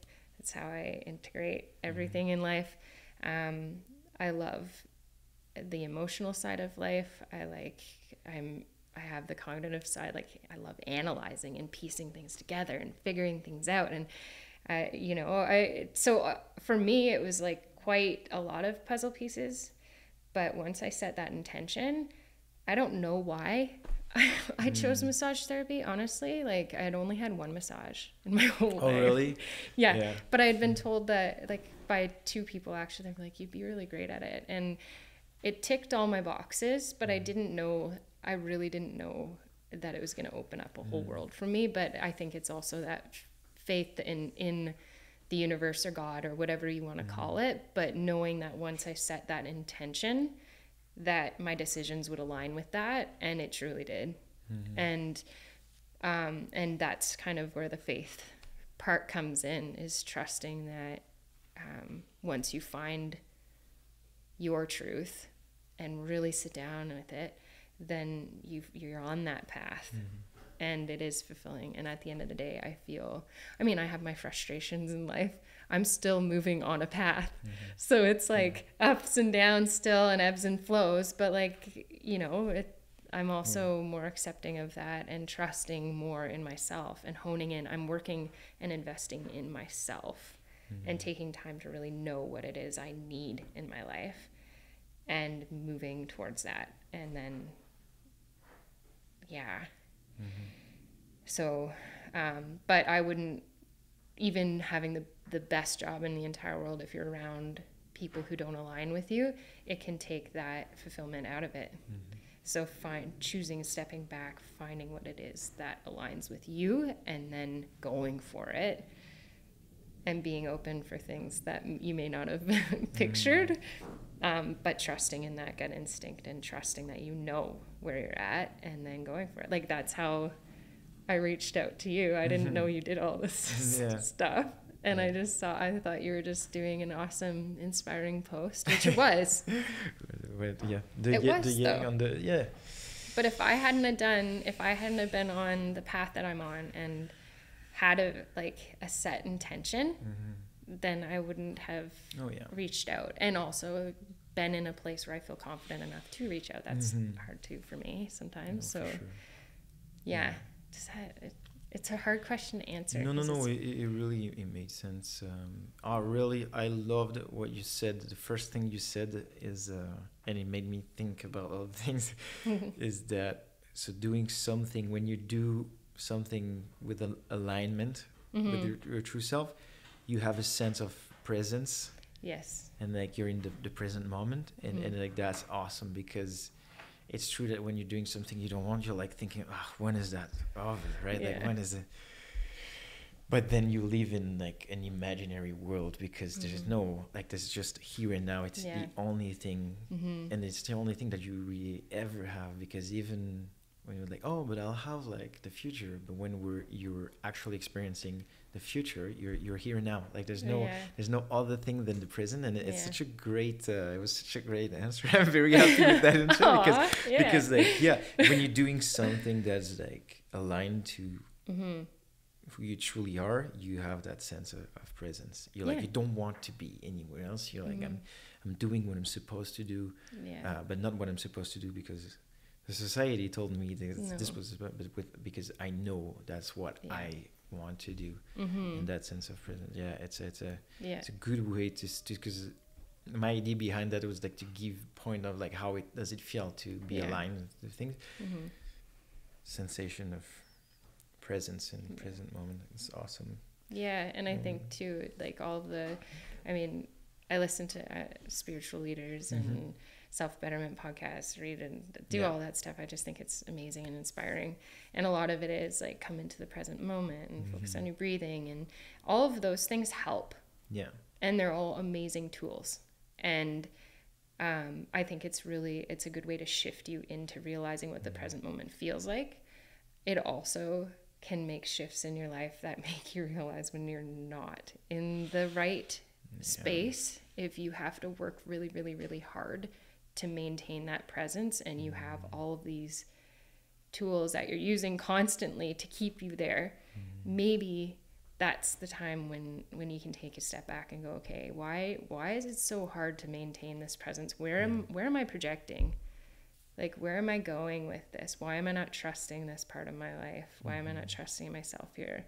Because that's something that's becoming very black and white in my life now, and can stir up certain emotions, and that I think that's a part of healing, and but recognizing that as well, and like honing in on those things. But at work, I like at work, I love it because I have to wash my hands a lot, and that's my cue to ground myself, because in between appointments it's really important to like find your center, or I don't know all the words, but like just come back to yourself. And give myself some space. And so I like plant my feet into the ground, and I find my posture, so like bring my belly button in towards my spine, and then like push up with gravity, because it's like a weight there that we can use all the time to strengthen us. So it's like stand properly, take a deep breath, and then when I wash my hands, I like feel the water in my hands, and I just breathe. But it's so easy to do it when I'm there, and it's so easy to do it when you're in a space that fits like that, I guess. But little things like that come in handy just to bring that presence into life too, and start to pay attention to when you're brushing your teeth. Brush your teeth and feel the toothpaste in your mouth, and feel the bristles on your gums, and look at yourself in the mirror. And instead of like running around and cooking, and I have to like at home but like bring yourself into everything you're doing, even you're tying your shoelaces. Like I tell my kids that I'm like, bring intention. Everything you do it with intention, and then all of a sudden your life starts to really build in a beautiful way. And then you don't have to work as hard at presence. Yeah, that's great. But it is practicing it, right? Like, how do you find fulfillment? Like, what is? But I mean, you like I totally like see myself also in what you're saying. It's just to me, it's also like observing life, like being able to like it's really an intention, like you're saying, being able to also. I like to see it the way just like I zoom out, like I get like out of my body a little bit, and I'm just like, and I'm observing things. It's also because a lot I've been very introvert in my life, and very never really express by talking like opinions and things like that. I always kept everything for me. I was this is why I've been a lot into when I was younger, like drawing and painting and music and stuff, because it allowed me to get some stuff out a little bit. But and so I've like it and it's there's so many things that we see and that is like absolutely insane, like when you think about it, but we just like take for granted that it's normal, and it's, but when you truly just like observe things or put the attention in, like you're looking at like how green like a tree leaf can be and the thing on it, and like how crazy the body works, by example, how the brain works, and how like how the engine of a car works, how like a camera works. Like there's so many things that when you just like bring the intention that are fascinating, but you need to be able to step back, put yourself out of the picture, like your ego self out of the picture, and just like observe life and things like that. And it's the same thing, and that gives me a big sense of, like you're saying, like presence also, like doing that type of things. It almost like slows the time and just like frees time, and but what I liked a lot that you're saying is you're talking a lot about feel things, and this is like also an absolute key of things that we forgot, but it's just like, I think it's very related to the fact that today we have a lot of comfort in our life, and we stay in that comfort, and it's very linear, and we just don't have the full spectrum of things we're supposed to feel as human being, and we're very like comfort and pleasure and like and entertainment and things on that side of the matter, because I like to visualize comfort, discomfort, good, bad, or like pleasure, pain on the I don't know how you call that in English, on the, like in cars there's meters, like a meter or dial. Exactly. Odin. and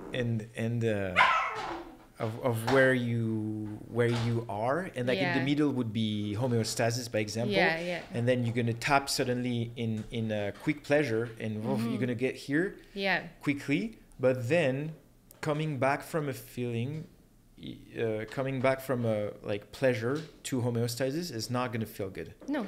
But doing something that might have seen as a direct like pain, like exercising, or I like a lot for that example the cold immersion, like it sucks, but then you get out of that, and this is you start to feel good by just reaching back, not in the good side, not in the pleasure side, but just reaching back like the middle.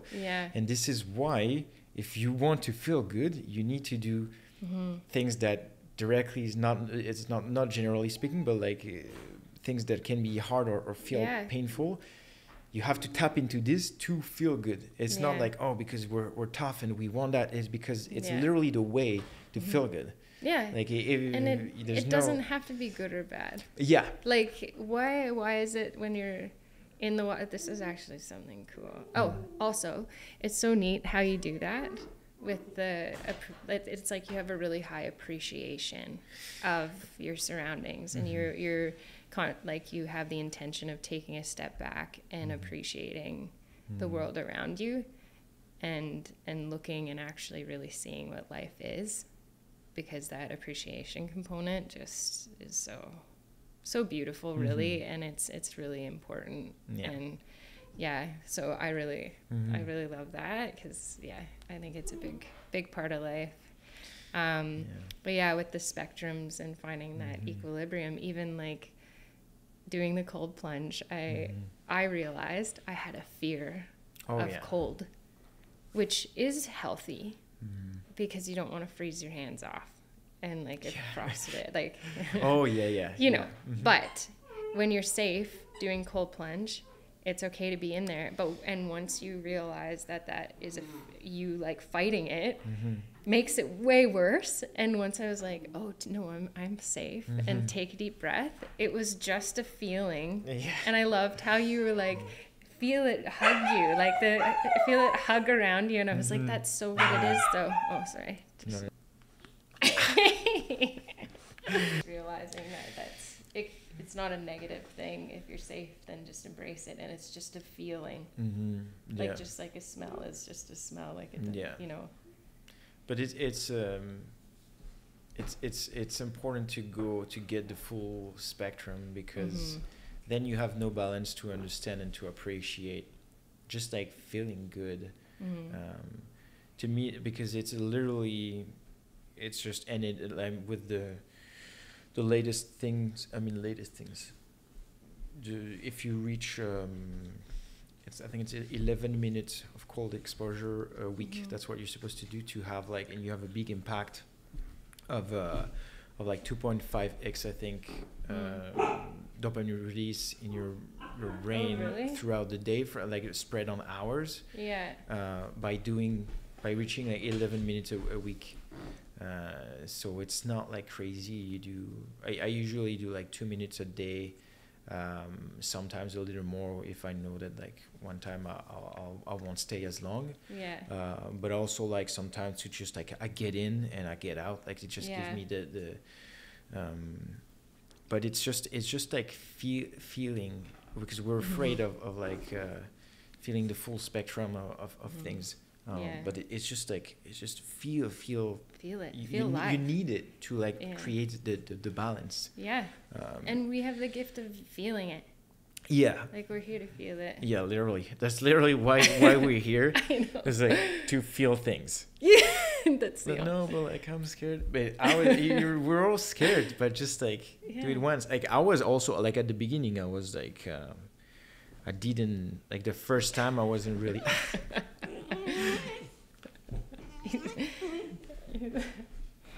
but I don't like the thought of going, but I know that it's like gonna feel good. You never really, even with the time, like you never really like, cool, like that's awesome, like the feeling, it's always like a little, but then very quickly it gets and it's especially when you get out, right? Like it starts like when you get out, you have like that mix of like plenty of things that's happening in your brain, and like you just feel good, and there's for sure that like mental aspect that is like it gives you also a little bit of confidence, like wow, like I can do like most people would be like, that's crazy, like every morning like you get into 0 degree water, awesome, like it's crazy that. But and so it gives you like, well, I can do this.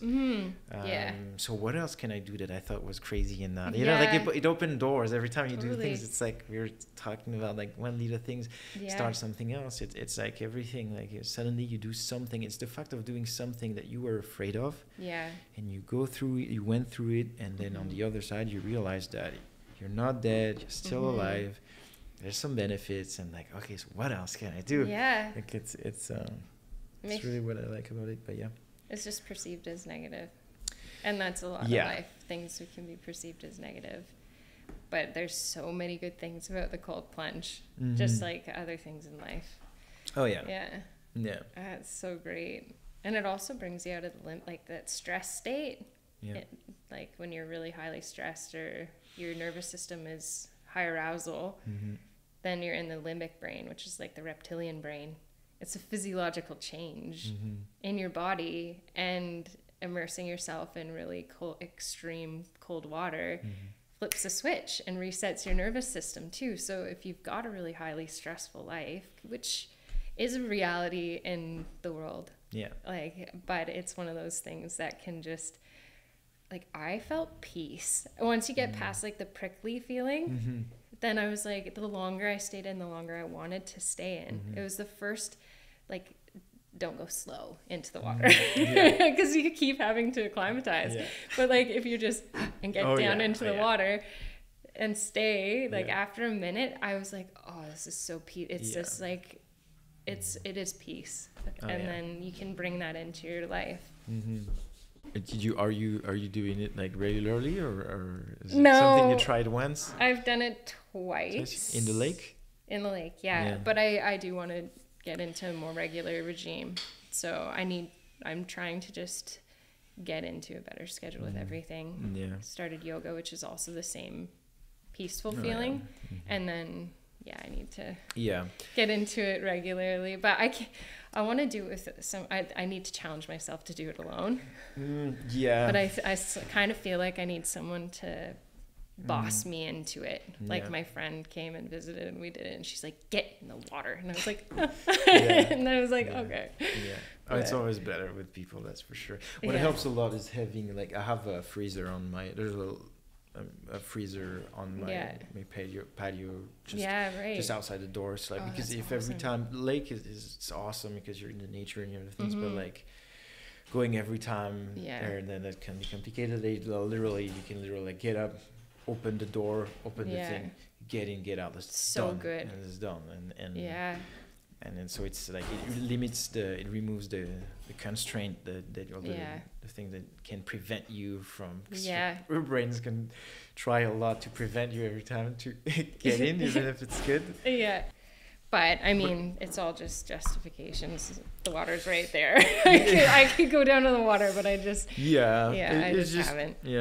It's what I was trying to say on that video is to change the thing I was saying before we start, the vision of it. And even when you look at Wim Hof, who created the method, he's all like, he's playing music and he was always like smiling, and he's all like just love and like fun and thing. And that's the thing that is missed on how I see it carried, not by the guy who initiated me on that, like he's got like these values, but a lot of what you see on the internet, like a lot of like the content around that is just like, oh, you gotta do discipline, and it's all about like just like discipline and the pain and challenge and the challenge, and because this and that, this is like close the door for so many people that could do it, but they don't, because they don't identify as somebody like tough, mentally tough.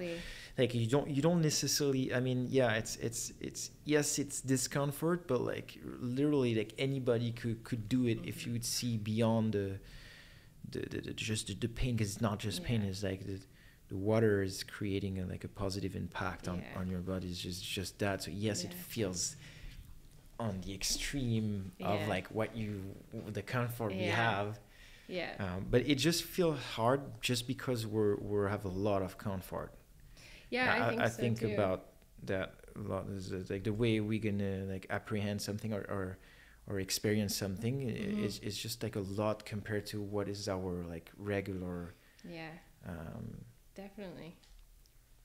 You know, if you would sleep, let's say every day, you would sleep on the floor with no mattress, nothing.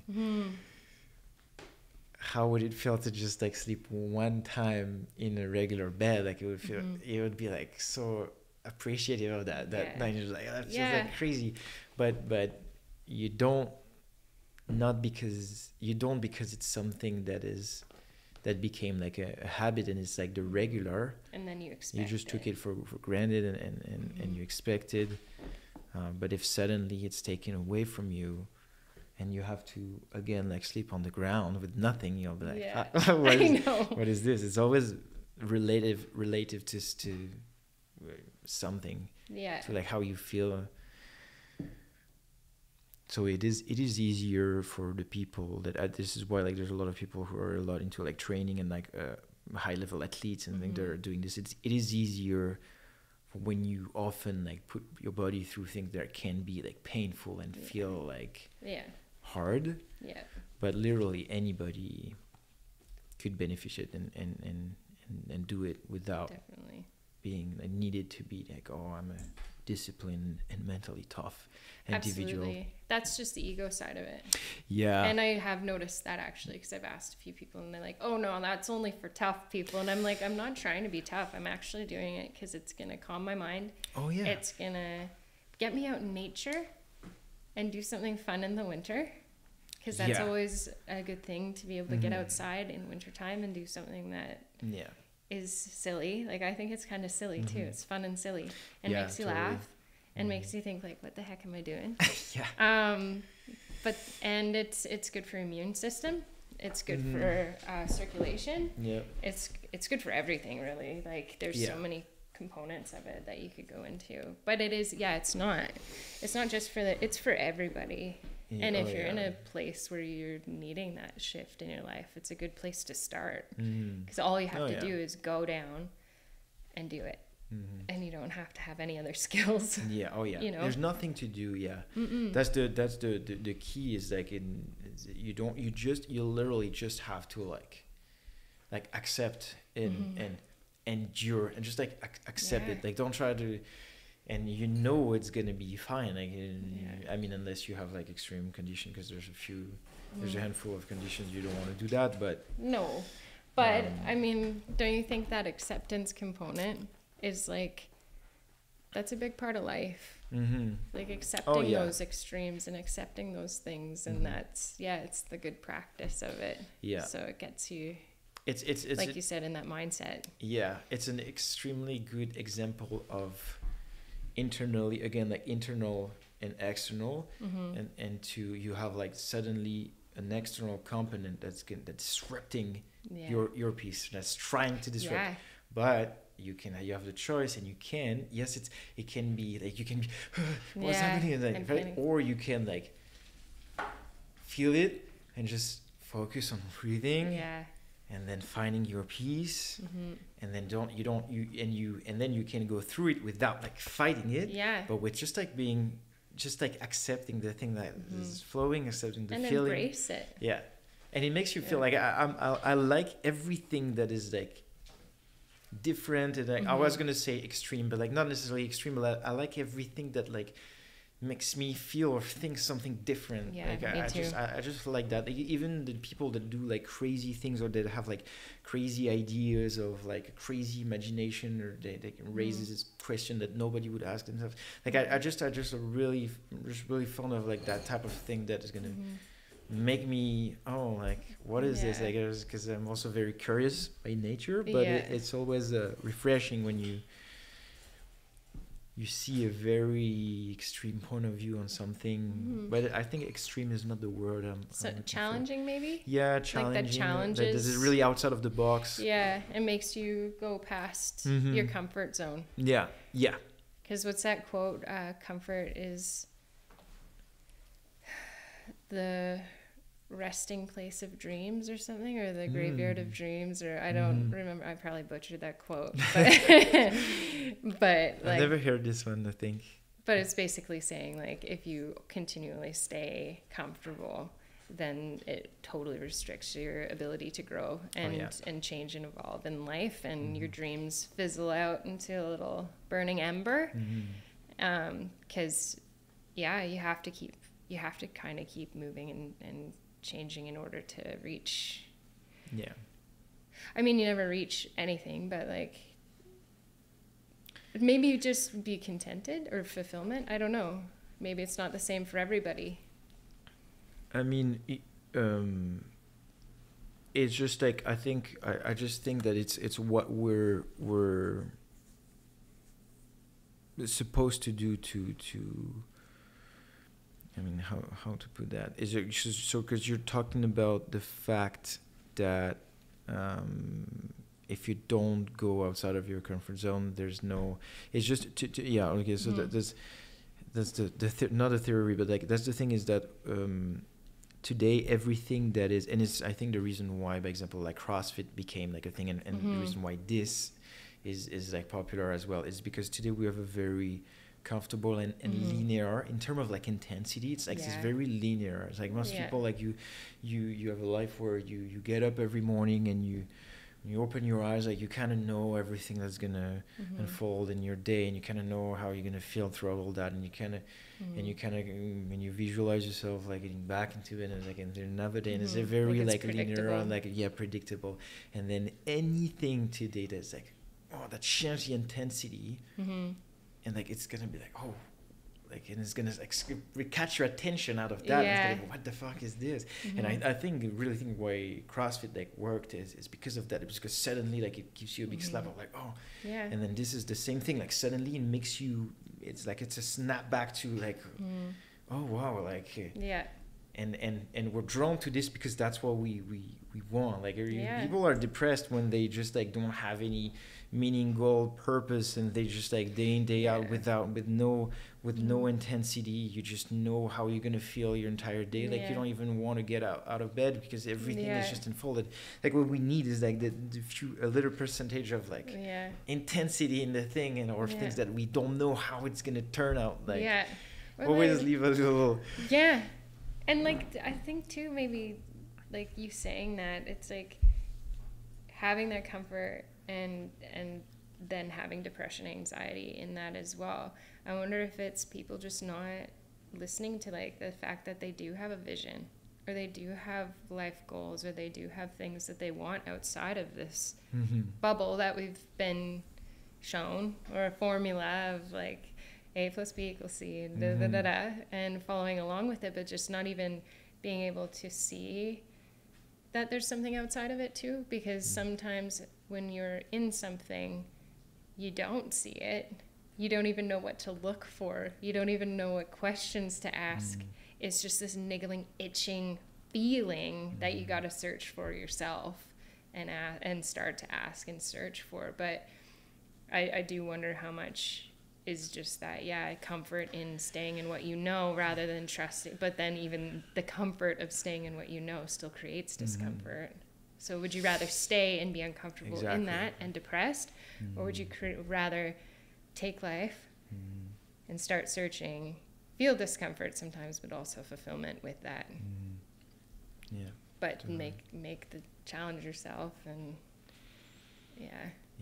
I think it's really, you really have to feel it, and at some point it's either, because there are also some people who are genuinely happy with just doing the same thing over and over, having the same week for years and years and years and years and years, with like nothing is going to change. Like there's going to be 1 week in the year where they're going to go in vacation, it's going to be a little different, and then it's back into the thing. But there are people who are like legitimately like happy with that. Like it's something that I cannot comprehend myself. Like I understand it, and I don't know, from my point of view, I know that I'm like, oh yeah, but this is because you don't, it's because you're addicted to comfort or something. And like I would have like a side of me that has a tendency to like don't you want to like feel something?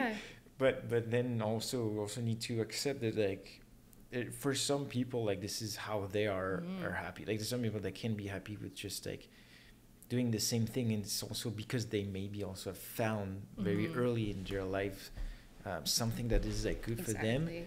And it's not like, it doesn't create enough like problem that you're gonna have like a spark or something that's gonna catalyze the need for change. Because I truly believe that whatever you're doing in life, if it's really wrong for you, like you're gonna have a snap back to a moment where life's gonna like the universe is gonna put you into a situation where you're gonna have to change. If it's really going bad, it's gonna be so bad that you're gonna be like, okay, I need to do something to change. And if you don't have that, well, sometimes it's not that bad, and maybe it's fine. Like there's no right or wrong with that, I think. But it's just me. I'm having a hard time comprehend people that are that have been doing the same thing for like 10, 20, 30 years. the same exact Yeah. thing. I'm like, I can't comprehend that, Yeah. I'm fine with I almost like admire that. Like I'm Well, like, I do holy shit, too. like I was like, what gene am I missing? mm-hmm. Where, Yeah. you know, Mm. I see that too, and I'm like, I have a lot of respect for people who Yeah. are, you know, are very happy, genuinely happy and content in that, because they, like you said, they have Yeah. found that thing that fulfills them. And yeah, sometimes I'm like, oh. Yeah. But I mean, there's good and bad. Or Yeah, totally. there's always the two sides of the coin with any situation. Yeah. But yeah, just the different ways that people are wired.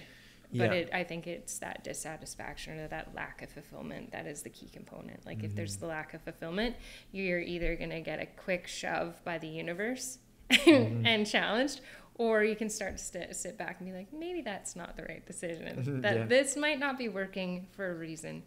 What's the reason? Okay, maybe we need to shift here. Yeah, but maybe some people do just find it right away. Yeah, I think, I mean, if there's one takeout of that whole thing about that we just talked about, like the whole thing is something you said multiple times. It's just like have the, even if you're whatever point you're in level, like whatever feeling you have, like just have the openness, I want to say, to like ask yourself the question. Yeah. Like, what am I doing with my time right now? Like, Yeah. what kind of person do I want to be? Like, what is something that really is fulfilling for me? Like, what do I need to change? Do I need to change anything? Like, just ask yourself some questions, and you will feel the answers, and the answers will come to you at some point. And very often we have answers that are like, ah, shit, but like, if I'm doing what I feel like I need to quit that job, or I need to get out of that relationship, or I need to do this and that and like, and this is where like the conflict is, because I can't quit my job, like for the sake of your life you can't, and then this is where it's like it's I mean, that's life, right? This is why I call it like an art, because and the curious art comes to the paradox of like we want good, but we're also we don't want the good by the hard way. We want the good by the easy way, and we're blaming things where it is actually ourselves that we need to blame. It's like there's a whole kind of paradox into navigating to that whole thing. That But the first thing, it's if you feel like there's something wrong, like there's questions, like put down some questions. Yeah. Who am I? What am I doing here? Do I use my, and don't wait to like that you're gonna die in 3 months. No. To like start living. I need to do like don't wait for anything. Like put on a paper, like, okay, what do I want to do? Like, and then you just like work toward that one step at a time. Yeah. And you know, don't wait till tomorrow to start living. Like, life is fragile. We think that we think that we'll live forever, and maybe we'll. I don't know now with all the stuff that's coming out, but I tell you what, like, I think I'm on my 10th life. Like, and if you just look around and appreciate your surroundings, like, there's so much abundance everywhere, all the time, in everyone's life, regardless of what you have and don't have, and that appreciation and moving to being like, I'm not fulfilled here, but appreciating what is there, and start moving on a path that aligns with your priorities. Because sometimes you do have to prioritize certain things at certain times, but as long as it's moving you in that direction, and really sitting back every day and going, okay, how can I do better than yesterday? And you might not, but at least you're asking yourself the question, and every moment is a moment to get better. Every day is a new start. You can be reborn in a second if you just decide. You don't have to, if you're in a bad situation in life, but there are situations in life that are scary and extreme and very horrible, and that isn't your identity. those things are there in your life for a certain reason, and you choose where that is, what part of your story that's going to be, because at the end of the day, it's just a story. The past just was, and all we have is right now, and the future is just like an idea in mind and a vision that hopefully you're putting your heart into in the best way you can, but you don't know what it's going to look like.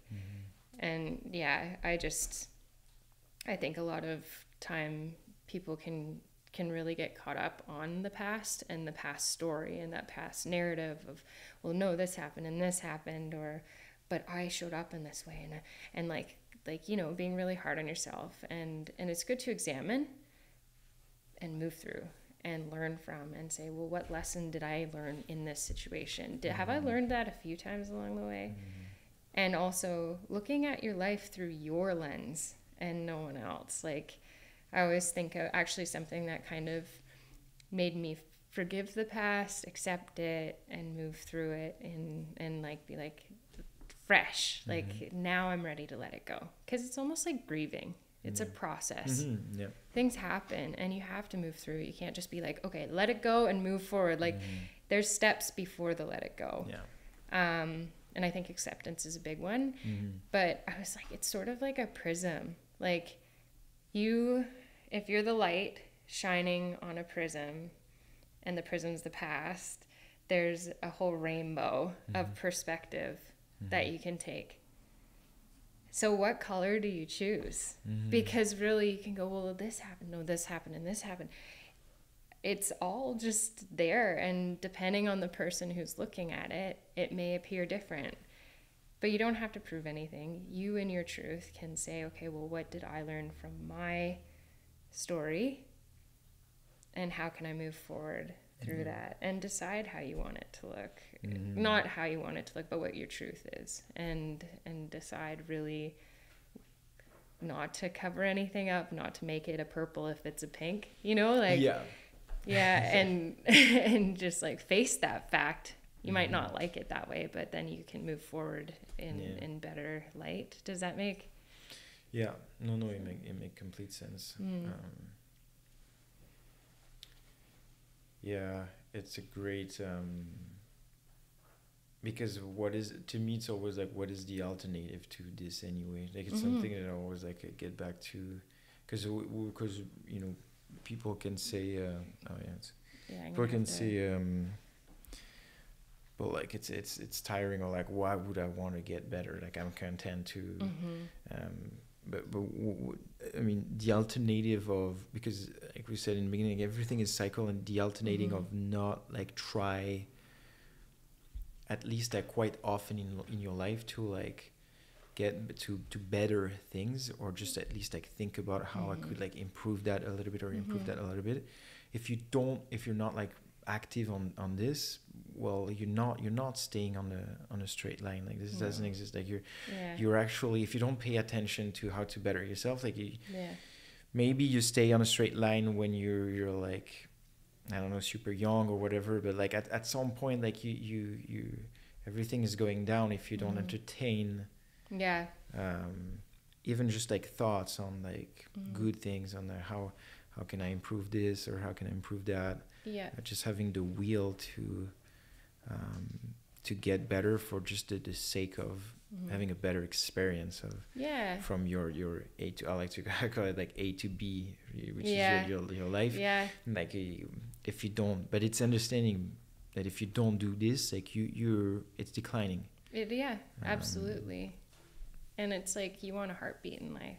Like, do you want your line to be like flatlined, or do you want it to like, you know, you want to feel life and experience it, and I do, and because this is it. Like, when your heart stops ticking, we don't know what exists past there, and we can all theorize, and I mean, but at the end of the day, like, every moment is such an opportunity, and it's a gift, and everything around us is, and it's like, are you willing to kind of disrespect the fact of life, like the fact that it is a gift, and like not appreciate it, and live a life where you're dissatisfied constantly. And it's like being like life is a present. Be present in the gift of life. Like, I don't know, but and it's not always easy, but having the intention sets a path. And then someone said to me, which was kind of cool, they're like, when you come to a crossroads, don't make a decision until, oh shoot, I'm butchering it. When you're at a crossroads, don't make a decision until you're on the path. So it's like, so you have to choose. You have to choose the path. Like the path you're on is your choice. Oh yeah. Basically, and like accept the path you're on, and trust that every decision you're making every single day is leading you down the right path. So instead of getting caught up in that, like, oh, I should have gone the other way. It's like you're on a path. You're making the best decision you can at the time with the information that you have, if you're like, and so make a decision all the time to be better, move better, set intentions, get more honed in on what you want in life, and then it just keeps going in that in a direction. But I was like, yeah, maybe it's not as like clear cut as like one way or another. It just is. And once you've had like a certain amount of experience, you also know that even if at one point you took the wrong turn, like it gave you had like a takeout out of that wrong thing, out of what was the wrong path. And then it built what you're today. And it just was. It was so you made the wrong decision, it still led you here, and make a different decision. It's that whole spiral up. Like, it's not necessarily right or wrong decision. It just is. And if you don't feel good about it, then change it next time. Yeah. I do have someone coming for an appointment. So it was really... I think we're I know. I don't. I didn't check the time or whatever, but I think we're pretty good. Well, thank you for sharing all this stuff. Yeah, no, thank you so much.